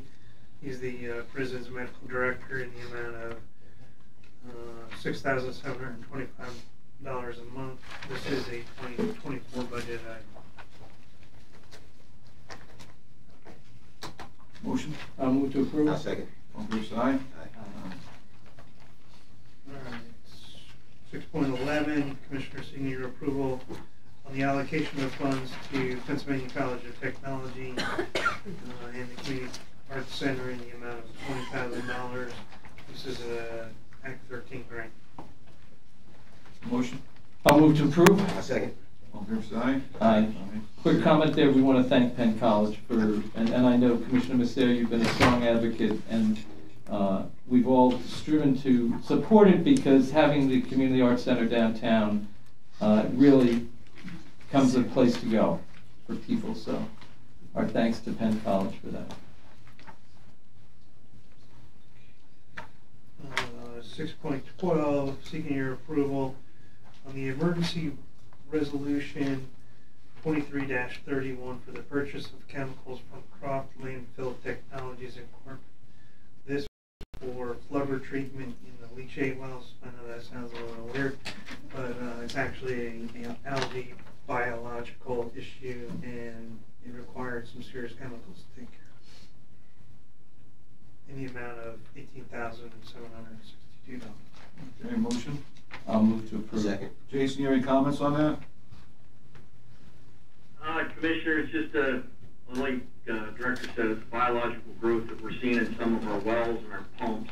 And this is a major topic that most landfills are having discussions with as to what is why this is all of a sudden coming out. So we appreciate the emergency resolution because we got to get the chemicals in, clean the pumps out, and try to get a handle on the, I guess we call it the black goo or the flubber. There's really no technical other term for it around the landfills, but thank you very much.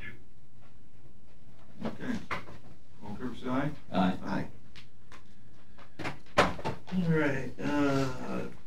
Commissioner seeking your approval to reject all bids received for polling place ADA renovations.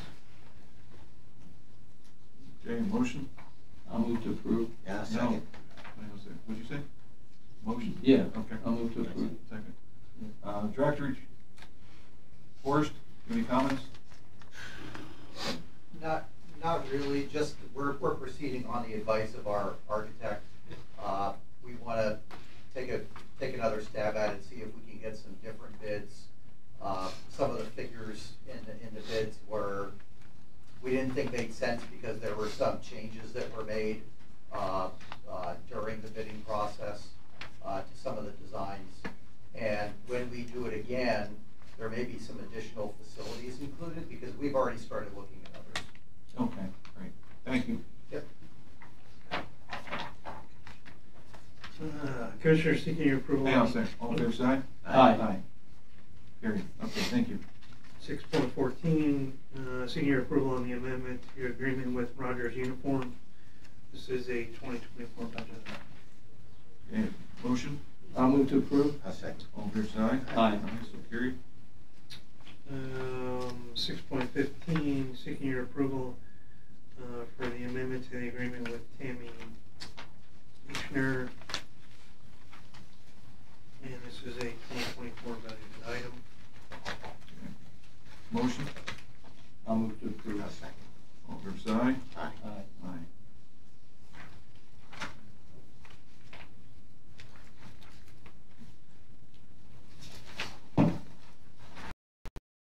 Chairman, I want to acknowledge the former Commissioner Ralph with us today also. Appreciate it. Join us. Good to see you. I didn't even see him. Thank you. He's hiding back there. Yeah. Being educated. All right, 6.16, Commissioner seeking your approval on the amendment to agreement with ATC Group Services doing business as PCM Engineers in the amount of $34,584. This is a 2024 budget item. Okay, motion? I'll move to approve. I'll second. All in favor, say aye. Aye. 6.17, Brooke. Good morning, Commissioner. I'm here seeking your approval for an amendment to the tax claim solicitor contract. The price changes for partners is going from $125 to $150 per hour, and it's going from associates $100 to $135 per hour, and $75 per hour for paralegals. Okay, motion?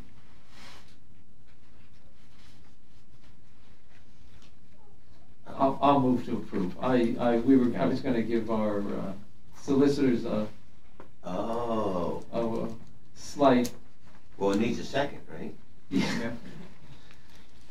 We appreciate. I'll second it. Yeah, we appreciate the work that they do. I thought you were going to say the fair and reasonable. Right. It was. It is. It is. Thank you. Well, we got to vote on You it. guys just voted for reassessment. You want to make sure they're around.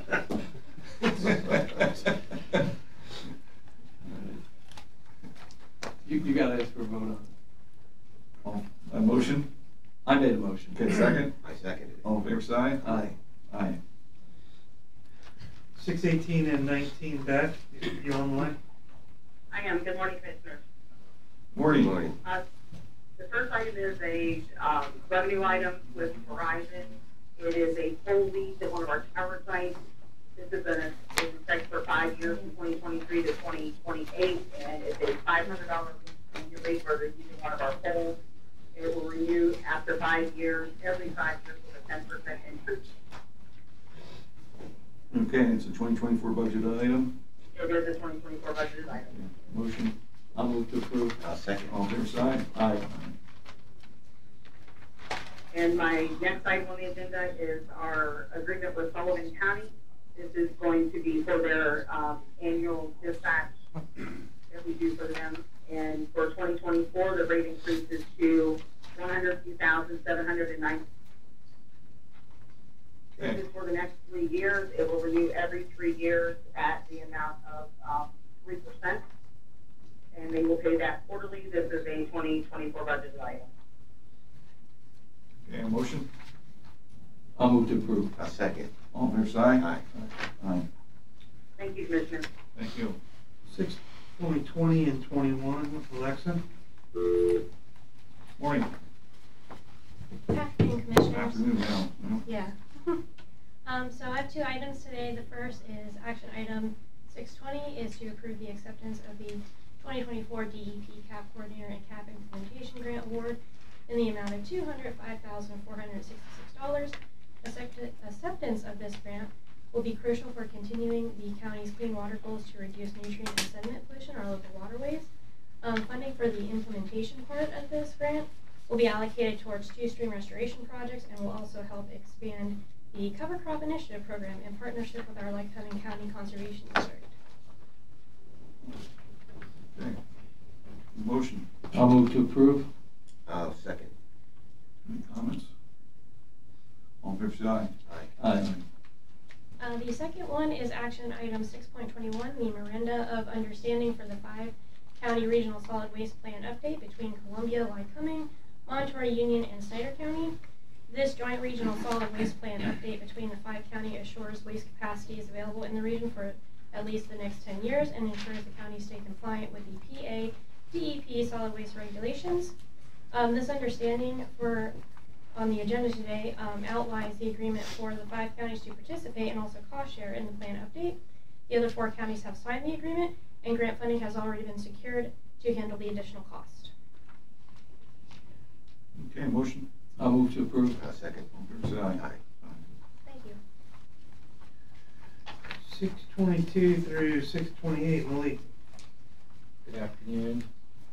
Seeking your approval for the subrecipient monitoring agreement with YWCA, North Central PA, an amount of $100,000 for the 2023 Fair Funds. Okay, a motion. I'll move to approve. I'll second. All fair side? Aye. 6.23, seeking your approval for the subrecipient monitor agreement with Greater Lycoming Habitat for Humanity through their home preservation project, an amount of $25,000, also 2023 Fair Funds. Motion. I'll move to approve. I'll second. All fair side? Aye. 6.24, seeking your approval for the subrecipient monitoring agreement with Greater Lycoming Habitat for Humanity, the Scott Street project, an amount of $25,000, 2023 Fair Funds. A motion. Move to approve. Second. All fair side? Aye. 6.25, seeking your approval for subrecipient monitor agreement with Lycoming Clinton Joiner Board, an amount of $52,000 through the 2023 Fair Funds. Motion. I'll move to approve. I'll second. All fair side? Aye. Aye. 6.26, seeking your approval for the subrecipient monitor agreement with American Rescue Workers in the amount of $100,000 through the 2023 Fair Funds. I'll move to approve. I'll second. All fair side? Aye. 6.27, seeking your approval of the subrecipient monitor agreement with STEM Inc., the Master Leaser Program, in the amount of $200,000 through the 2023 Fair Funds. A motion. I'll move to approve. Second. All fair side? Aye. 6.28, seeking your approval for the subrecipient monitor agreement with STEP Inc. Supportive Housing in the amount of $200,000 through 2023 Fair Funds. A motion. I'll move to approve. I'll second. All fair side? Aye.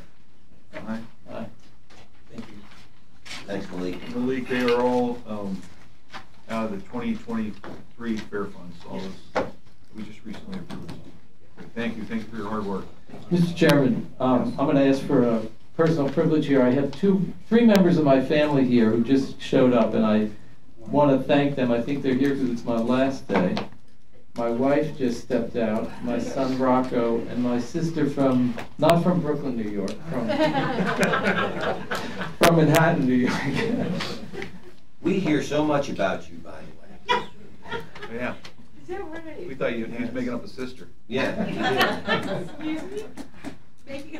Yeah. Thought I was making a sister. My wife stepped out, and honestly, they weren't here before when the representatives gave the citation, but I couldn't do what I do without their support. I mean, that goes to say with all of us, whether it's the commissioners or the director, when you're, as you described, Commissioner Masser, taking a call on the vote.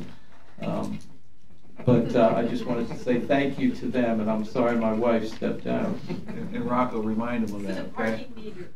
Oh, she went to the parking meter. Those parking meters, they will get you every time. I thought she was leaving. Okay. Thank you, Mr. Chairman. Yep. Okay, next. 6.29 and 30, Jason. Yes, sir. Commissioners, for your approval, this is amendment to the agreement with WSP USA Corporation, the amount of $11,325. Commissioners, this is the annual flyover that we have to do every year. It gives us our elevations and the amount of airspace we still have used or have used, and we have to submit that in our report every year to DEP. Okay, motion. I'll move to approve. I'll second. All fair side. Aye. Aye. Thank you. Commissioners, the next one is approve the repair of our Kleeman stone crusher. We need some parts from Groff Equipment in the amount of $12,527.30. This just comes out of our maintenance repair budget that we have set aside for our equipment. Okay, motion. I'll move to approve. I'll second. All fair side. Aye. So carried. Quick comment, I see, Mr. Yorks, this is the last of your items. I'd be remiss if I didn't say these funds have come out of the revenue of the landfill, correct? So, Yes, sir. Thank you very much for your support. Much appreciated. yeah, the public should know that. All these big numbers, especially early on when we passed the 2.1 million and the other, both of them had over 800,000 coming out of RMS. So. And Jason, be reassured that after the first year, we have taped Commissioner Mirabito stating that for future meetings. Excellent. Much appreciated. Okay. Okay, 6.31, Commissioner seeking your approval for the agreement with Delta Development in the amount of $100,000. Actually, this is not to exceed $100,000 for 2024 as a budgeted item, and this is for our consulting services with them and the planning department. So can you reword that again, since it's not on the agenda, worded properly? Not to exceed. Right. With Delta Development, not to exceed $100,000. This is a 2024 budget item. And the agreement as it's written is on an as-needed basis. Right. Correct. That's right. Okay, a motion. I'll move to approve. A second. All in favor, say aye. Aye. Aye. 6.32, Commissioner seeking your approval to appoint and reappoint the following individuals. Appoint Jeffrey Stroman, correction, following individuals to the Lycoming County Planning Commission. Appoint Jeffrey Stroman, effective 1/1/2024 to 12/31/2027. Can we stop there? Yep. Motion. I'll move to approve. A second. And I'll abstain. Mr. Stroman had made a contribution towards my campaign, so I'll abstain. So that's carried 2-0. But you didn't ask for the vote yet. I made the motion, he seconded. Second, all in favor, say aye. Aye. Aye. And I abstain. Okay. Okay. So it's carried 2-0. Okay, next one. All right. For reappointment to the Lycoming County Planning Commission, Joseph Reigart, effective 1/1/2024 to 12/31/27. Okay, a motion. I'll move to approve. I'll second. All in favor, say aye. Aye. And again, I'm going to reiterate Commissioner Mirabito and Metzger's comments that we truly appreciate the volunteers that sit on these boards, and especially ones that are as effective as the ones we're appointing here.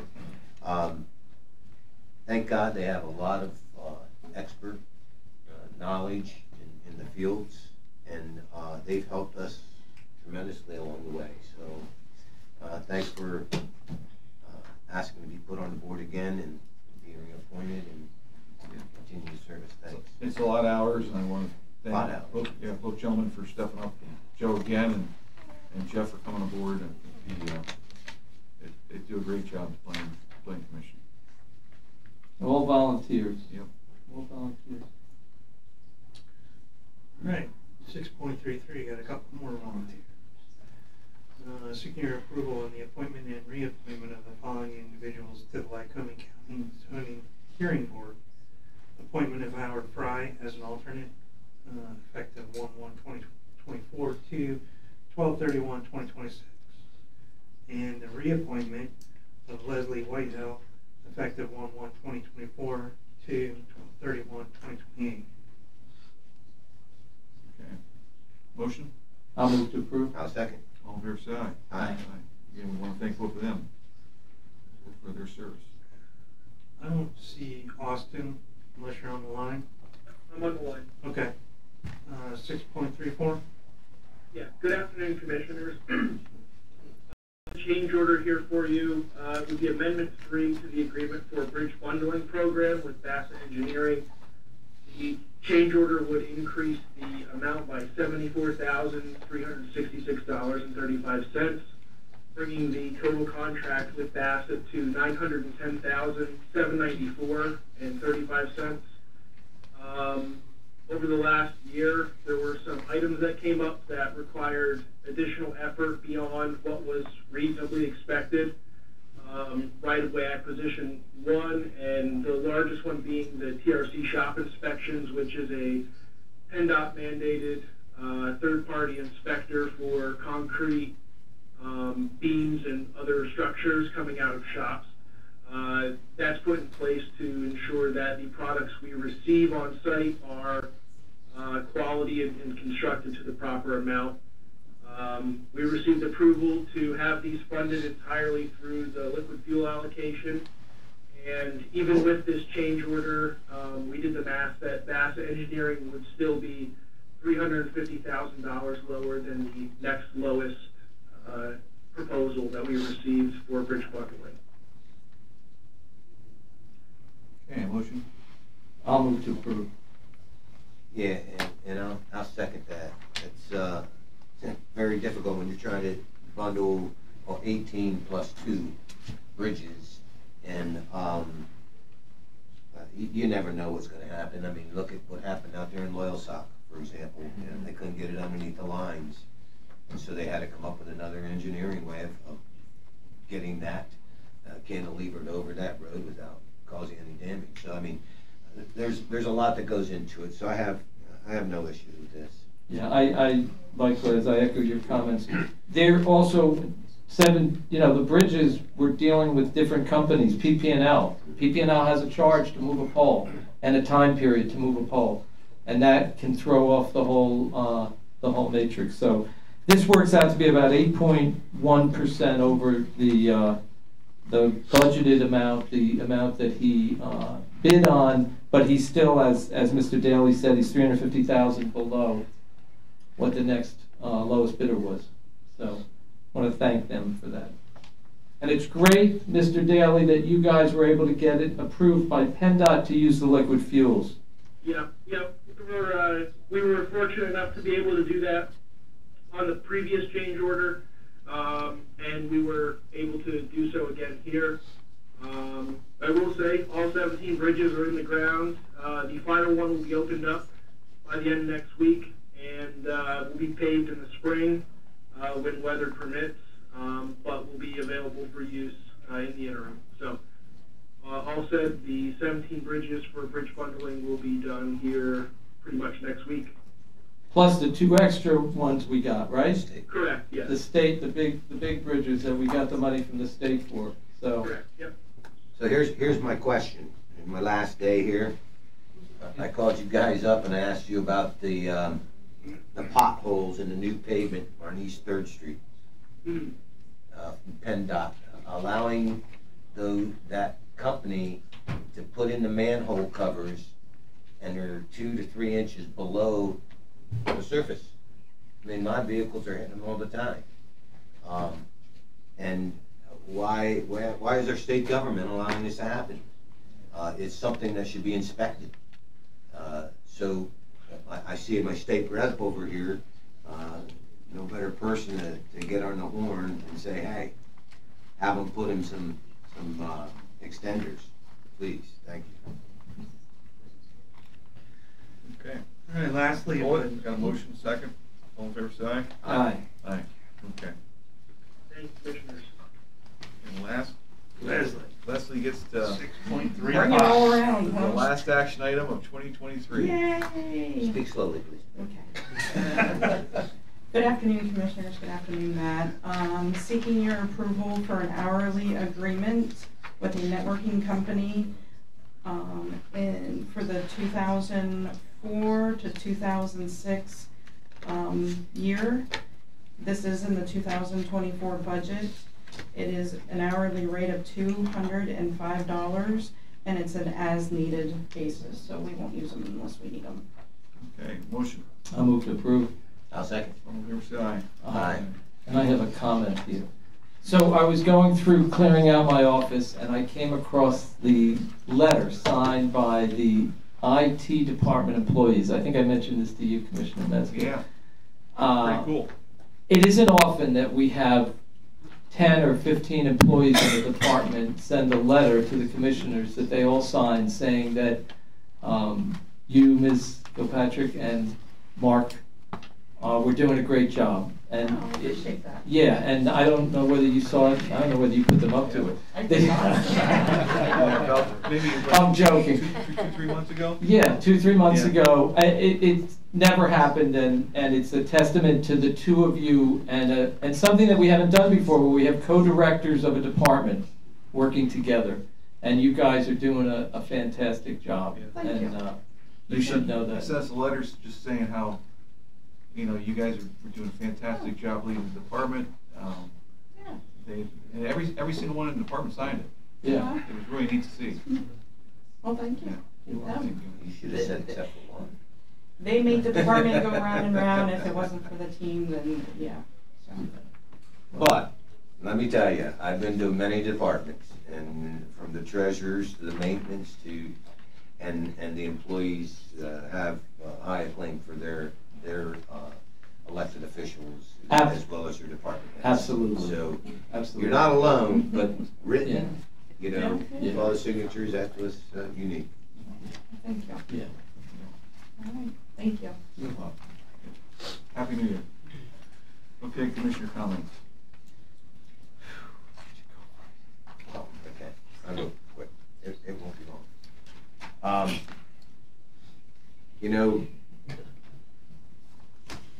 With the reassessment, I had 5 people call me to talk about the reassessment and tell me how it could put a strain on them. In which we certainly understand, the uncertainty of what's going to happen. We get that, okay? Because nobody can sit there and tell you exactly how much or how less you're going to pay. But we've advertised this.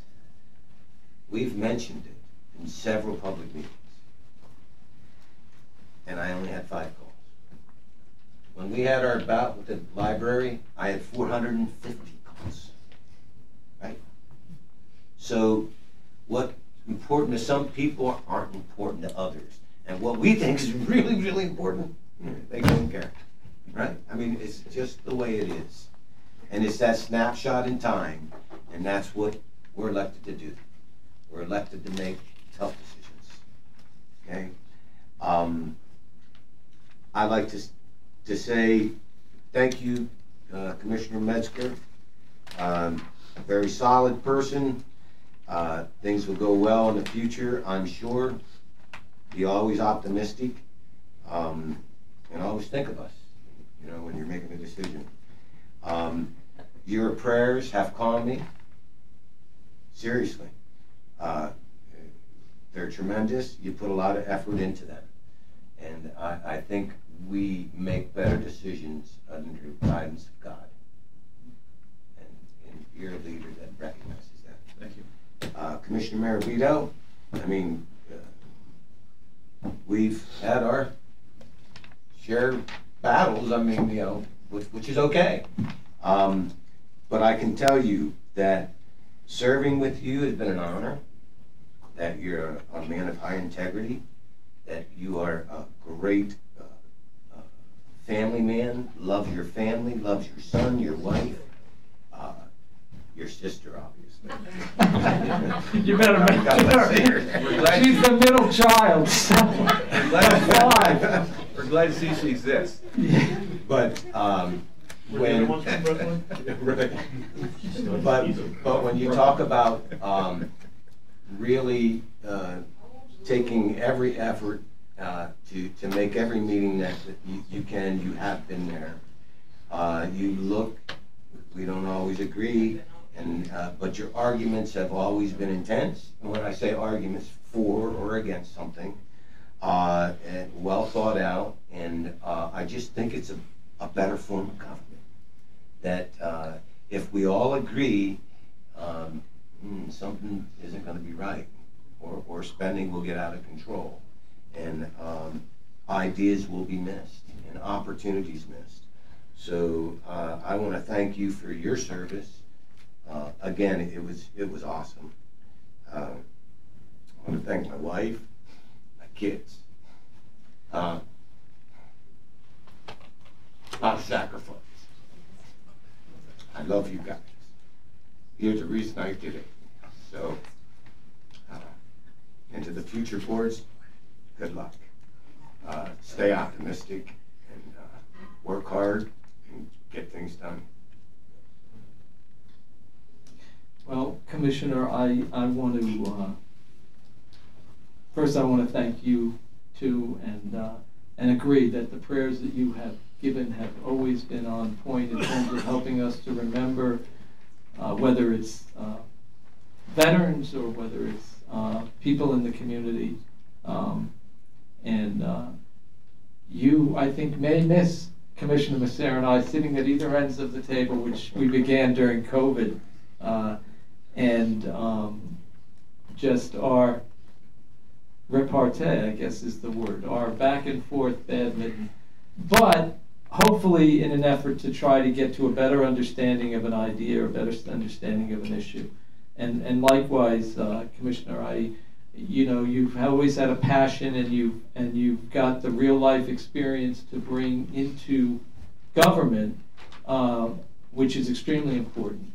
I mean, you both do. And Commissioner Metzger, I have enjoyed the fact that you've had 32 years here, and you've been able to give us a reflection on some of the things that have happened in the past, whether it's in the areas of benefits or whatever. But likewise, I've enjoyed very much serving with both of you, and as I did with Mr. McKernan, who I see has had to leave. Commissioner Massera, I'm sure I will see you. Sure. You know, we had a long road together. I think about how years ago when I was running for state rep, and we had some of the same conversations that you had with that you and Jamie had, and I've known your kids longer than I've known you and Mary. I've known Anthony and John. I didn't know as long, but Anthony was oh God, he was so young when I first met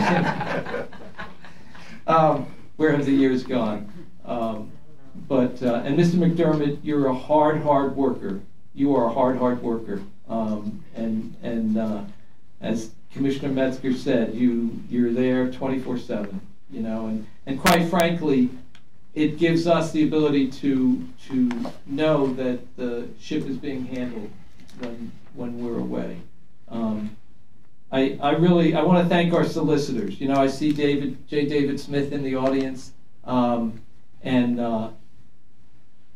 You know, it was interesting when we first came on, he was one of the first people I spoke to after being sworn in, and we rely on solicitors. We rely on solicitors to give us the legal perspective on decisions we're making. It doesn't necessarily mean that we're going to agree with them, but they're going to tell us the consequences. And I think it's important for the commissioners coming in to recognize, and I see Mr. Wiley here too, both of them have been, and Chris with the retirement board, all of them have been available all times of day and night to answer questions for us. And it's important for commissioners to come in to understand their legal implications to what we do.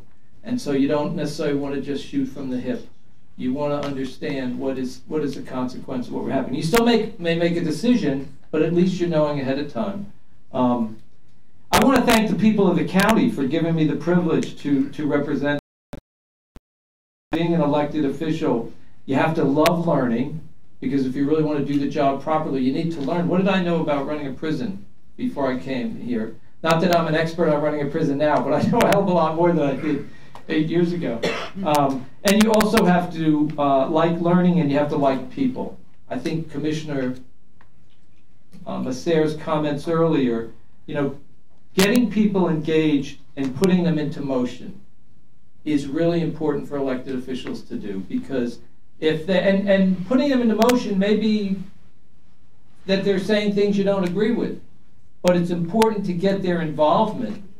And it's true, we've had, whether it's the library issue or the recounting the ballot issue, we've had people in the community in motion, and that means that they're engaged in their government. The reason it's so important is because when information is kept from the public doesn't have to take responsibility for the decisions that are made.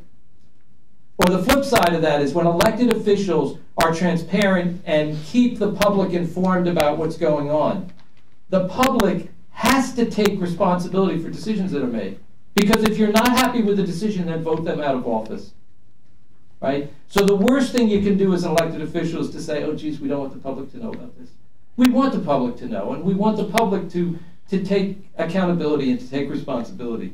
And if that means voting us out, you know, that's a consequence.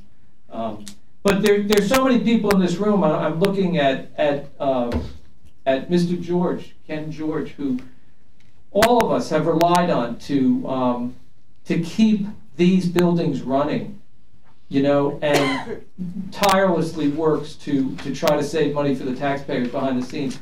Our elected officials, the prothonotary, Tom Heap, who also had, what, 25 years here as an employee, had Mr.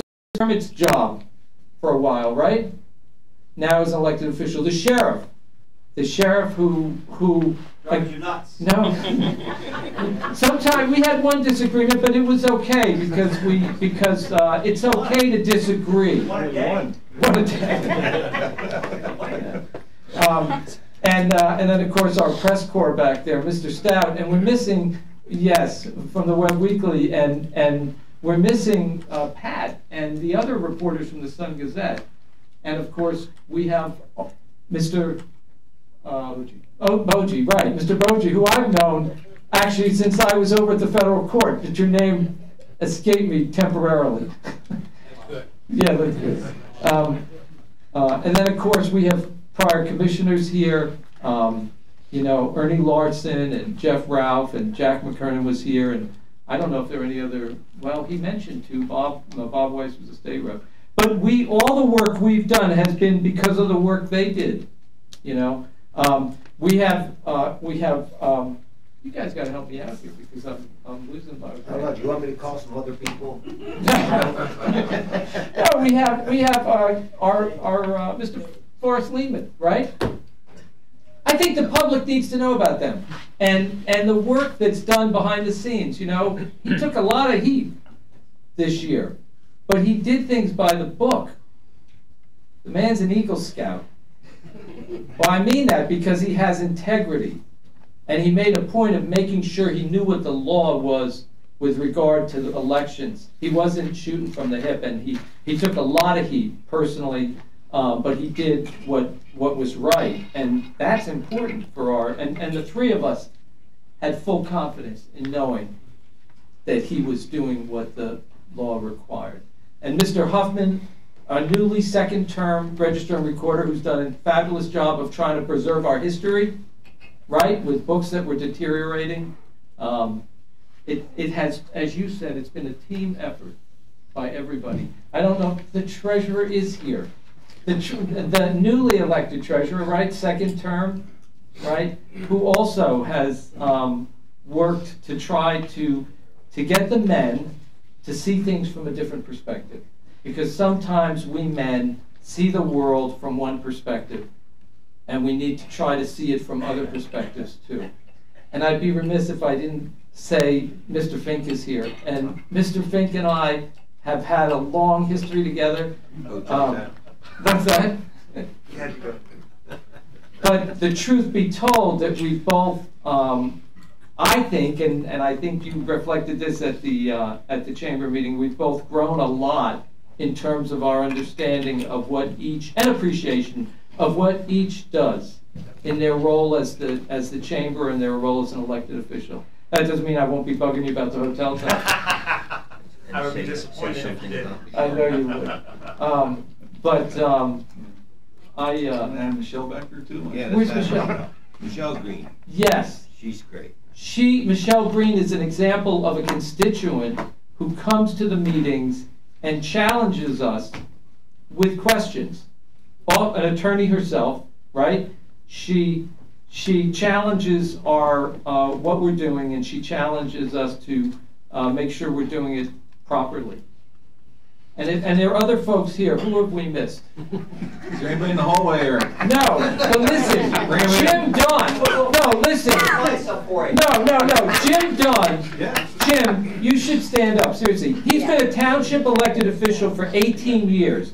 He brought to the commissioners, and single-handedly, along with Brian Almond, did the work to get on the other side of this river and an entire, which the county put up the money but came through. We didn't have to pay for it. We got money from the state, right? To put in that conservation district that's going to allow people to check into a hotel, pay their hotel tax, which is going to go to the county, walk across the bridge to a conservation area for bird watching, for getting into the river. One of the things that amazed me, I didn't grow up here, is you can't necessarily get on the river around here unless you've got a river line.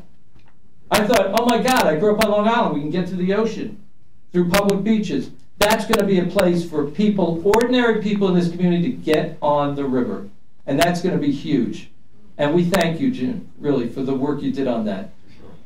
Absolutely. It wouldn't have happened without you, there's no question. So anyway, thanks to all of you. It has been a great time. And it's been a lot of fun. And not so many headaches, but... Well, listen, neither one of you are going anywhere, because, as I've been kidding you for several months now, that they'll be at future meetings, because anyone that's familiar with the Muppets, the two old guys that sit in the balcony, there they are. They'll be in corners of the back of the commissioner's room heckling us. They'll be heckling us. So we look for. But on a serious note, it's been a pleasure to serve with you both. As I highlighted, you see the accomplishments. We got things done. We did it as a team. It wasn't just the three of us. It was the 600 plus of us in this county, from the elected officials to the department heads to the regular workers every day that come to work and put a ton of time into their jobs to make us look good. And you're only as good as the people that surround you. And we're surrounded by a lot of good people. And there's some who aren't here today, and I mean this, and I think all three of us mean it sincerely. The controller's not here today. But she has done her darndest to make sure that we comply with the law, which we have. And she's done, it has made a strong effort to do that. We may disagree, and we're going to wait to hear the decision from the Court of Appeals, but we respect and we appreciate her. And I'm trying to think of what other elected officials, Commissioner. We've got all of them. The DA, we work with all these folks. The district attorney, who else? You can highlight the judges, the courts, yep. The coroner, yes, absolutely. We need to thank the coroner for also the years and the people on his We're so staff. thankful we found him a home. Yes. It's great news, and again, it's you're only successful as the people that surround you, and because of their success, it makes us all a success as a team. So, thank you. We want to thank everybody for attending today, this marathon meeting to close out 2023. And Director, do you have anything? I'm sorry, we got public comment. Public comment from the audience. Yes. I apologize. Mr. Dunn, you can go first. One step, thank you. One step behind. Okay. Yes, public comment. Yeah, Mr. Dunn. Yes, thanks Rick and Tony. Done a lot over the years.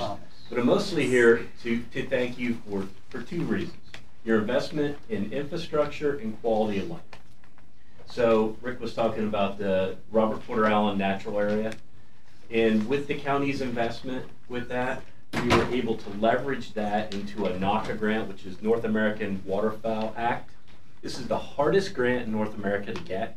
This is Mexico, Canada, and the United States. It's never been awarded in Pennsylvania, but it was awarded to us. $1 million, and we used it to restore 4 wetlands across the state. First and probably only time to ever receive that. And it comes directly from the action of this board. So thank you so much. Thank you. And the other investments with that would be like the Ridge Trail and what DCNR is doing in Loyalsock Creek and Pine Creek, coming closer to making Lycoming County the recreational center for the state. And although at this point it doesn't necessarily put a lot of heads in beds, it does sell a lot of coffee, beer, and burgers, and tremendously improves the quality of life for the citizens here, which helps with recruiting and retention for the hospital and other institutions in the area. It's tremendous value to us, and your support in that area has been tremendous, and thank you. And the other is in infrastructure, because nothing functions without infrastructure.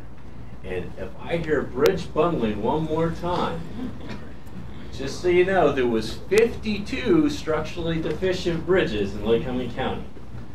You may have heard that before. And you guys have taken, what, 18 or 19 off the list? And I hope in the next round that we'll take the critical piece of infrastructure that protects all of our water source for the area on the list. And the next board will continue this investment in the bridge bundling program. Having, adequate infrastructure is probably the most important thing for the safety of your community and the recruiting intention of what we need to have a functioning society. And the action with the bridge bundling program has been tremendous. And thank you so much for that. And long meeting. Thank but, you. Good comments. Yeah. You take care. Thank you. I've been waiting for this day for a long time. I gotta go back and finish cooking food, so I can't be too long. I had no idea you guys were done. Well, you have 11 hours, 9 minutes, and 42 seconds left with us. I have good news. Good news. Rick, we're gonna take your emergency desk alarm. Kenny's gonna take it out. We don't need that anymore. Scott, we're going to the health center and taking your blood pressure med. You won't need that anymore. I'm not on any. Tony, we're gonna give. We're gonna find your gun eventually, someday. Probably down in Philly, and we're gonna give Anthony Jr. your boxing gloves. So we won't need any of that. Anyway, it's been quite a ride. I have to say, and I say this a lot, I end up speaking for others when maybe they are too shy to speak. But I did hear long ago that the reason that you don't meet with me isn't because you don't like me, it's because you want me to wear him down rather than me wear you guys down when I bring in my material. I think you've said to me I've come pretty prepared when we come in. I do have to say, from the sheriff's perspective and from my office, I've always had support from the commissioners. Sometimes not as fast and not as quick as we want government to work, but with the huge challenges that we've had with security, and this is my end of my 14th year now, the world has changed completely in how we deal with everything we deal with. COVID was an unimaginable event.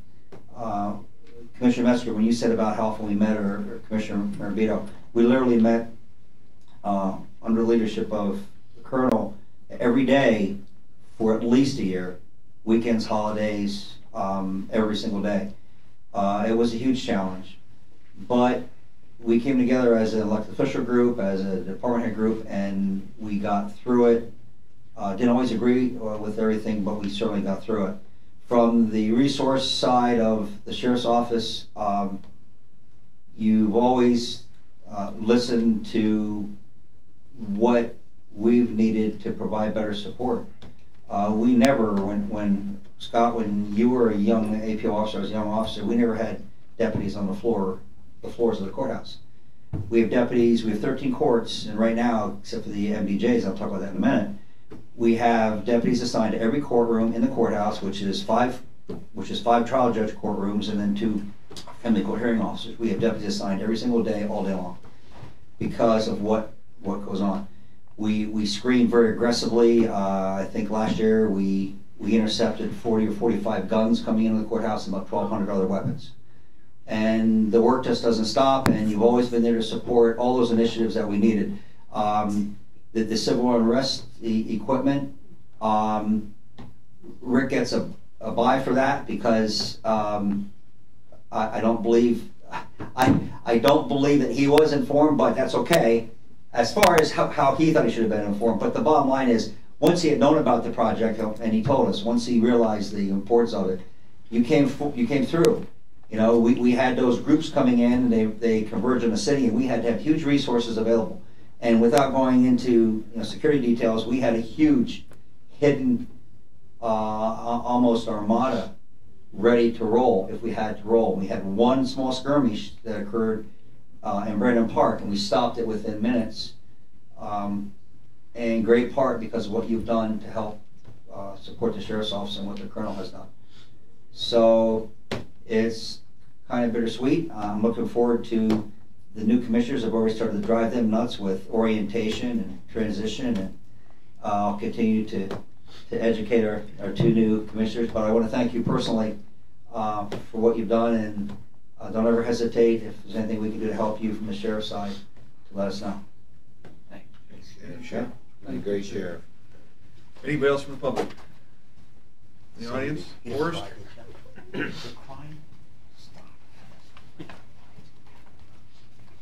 I guess it is good afternoon now. We're saying a very long goodbye to 2 county commissioners, which is fitting and proper. But as I was thinking about this, I realized from my perspective, I think about, in addition to the 2 of you, all the other local elected officials all over this county who will be stepping down at the end of the year from terms of office. Township supervisors, borough council, school directors, all people who came to us from the ranks of our citizens. And they'll be returning to the ranks themselves when those terms of office end at the end of this year. But that's where they came from first. They were citizens first, and they stepped forward. They came, in many cases, to voter services. They filed petitions to run for public office. And Teddy Roosevelt believed it was essential for citizens to enter public life and assume mantles of leadership and responsibility. He talked about it. He gave a famous speech about it in Paris in 1910. He called it citizenship in a republic, but we know it more commonly today as the man in the arena speech. And in that speech, he contemplated to his audience what conditions needed to be met for a democratic republic to thrive. And he argued that the quality of the individual citizen is supreme. So he put it right back on the citizenry. He believed the only way for it to endure was for the average citizen to not only do his or her duty in their everyday lives, but to also heed that call to do more.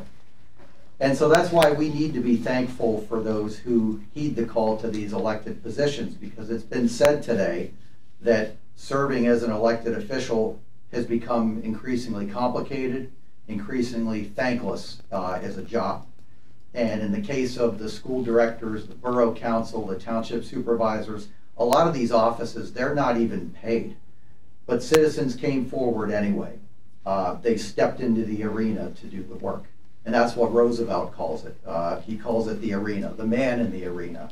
The person who is willing to go out there with the spotlight on them and make decisions and endure the slings and the arrows that inevitably result from that, knowing that no matter what they do, half the people will disagree.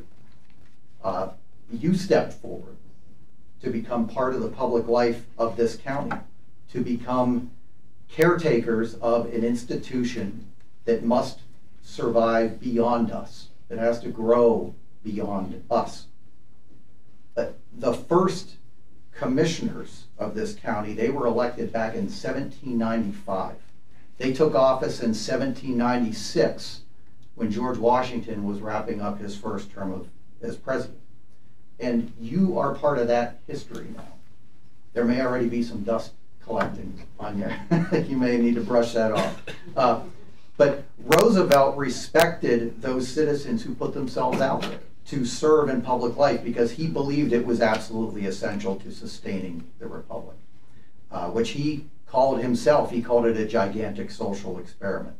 And because he put that emphasis, that value on citizens entering public service, he also had some blunt words for the critics who sit outside the arena. I guess you could call it the cheap seats. You know, the critics who think maybe they could have done things differently, maybe they could have done them better. And he said about them, quote, "It's not the critic who counts. The credit belongs to the man who is actually in the arena, whose face is marred by dust and sweat and blood, who does actually strive to do the deeds." I'm really boiling his speech down. You should all read his speech to the Sorbonne. It's very good. So maybe you made some mistakes, however long you've been doing this. Maybe you have regrets. Maybe you could have done some things differently or better. But you know what? That's life. That's just how it goes. Roosevelt is saying that what matters is that you and the other citizens across this county whose terms of office are ending, they all came forward to do the work. And we need that civic spirit and engagement. We need more of it from more people. I see that need every local election here on the ballots I have to put together where we've got too many offices that are empty of candidates. So thank you for your public service. Thank you for your time, your energy, your dedication. Thank you for stepping forward. I think if Teddy Roosevelt was here, he would say bully for you, but I'll just say take care and best wishes in your future endeavors. Thank you. Thank you, Forrest. You're welcome. Mr. Stout, I think you have your article for next week right there. And by the way, thanks for the article. It was very nice, Larry. Thank you. You know, anybody else from the audience? Okay. Mr. Lehman, you raise a really good point. Those school directors and the local officials who are not necessarily being acknowledged, and they should be, because that is really a volunteer position, and they go to meetings, and they're the ones who enable us. When Commissioner Metzger said we gave each school district $200 per student during COVID to make sure everyone had a Chromebook, it's because those school boards were there to do what they had to do, and we thank them. We depend on them, and the township supervisors and the borough officials. Okay. Online. Okay. Online comments? Yep. Jacob Stopper first, Keystone Chief first. William Fenderston, still nothing on nonprofit. Property ownership is a right and a responsibility to the community. Keystone Chief, to not reassess the property values in the county would be irresponsible and will continue to gut programs and services for our most vulnerable citizens. Thomas Adams, I am sorry for not being able to attend the meeting in person. Thank you, Rick and Tony, for your service and more importantly, your friendships. I sent an email to the commissioners as my comments were too lengthy for me to send via the live chat. Please pass the email on to the new commissioners too. I wish you all a happy and prosperous new year. Thomas Adams. P.S. Thank you, Scott and Matt, for your service. Thank you, Thomas Adams. Thank you. And the last thing I'd like to do is bring the families up of Commissioner Massar and Commissioner Marabito for a photo. And our meeting's adjourned until next year, 2024. Thank you everyone for attending. And have a safe and happy New Year. Oh, you want to right up here. Yeah. Come on.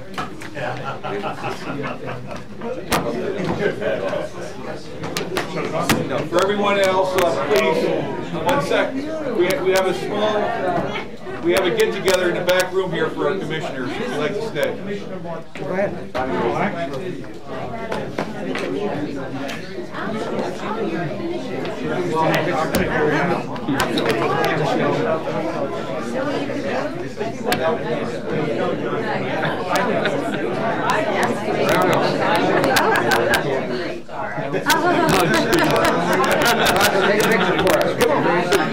Hey, Rocco.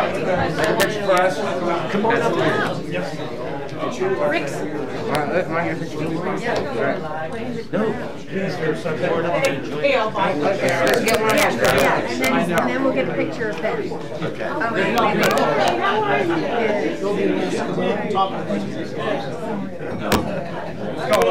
wait, Thank you so much. Thanks, Rocco. Come on. Oh, wait, no, come on. Okay, all of us together. Yeah. We're going to get all together, then we're going to get separate here. Oh, we'll get it. Yeah. I got you. Oh, no, trust me. Yeah, you got to turn. Very lucky. Turn your body. 5-8. That way, there you go. We're ready. Happy retirement. Leslie, can you take one of our? Yeah.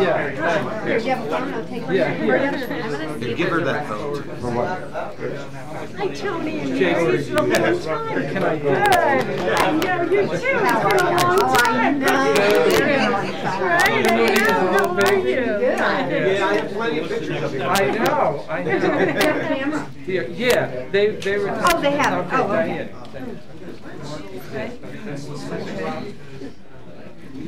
You're gonna need a vote to do that, or you just do it? So you can now go for our. Beautiful. Keep looking. Does my camera not work? Oh, no, I'm taking lots. Oh, okay. I keep telling my son that. Press the red button. Oh, come on. Come on, Rocco, I know that. No, he congratulations. Thank you. You guys Excited about that. I come.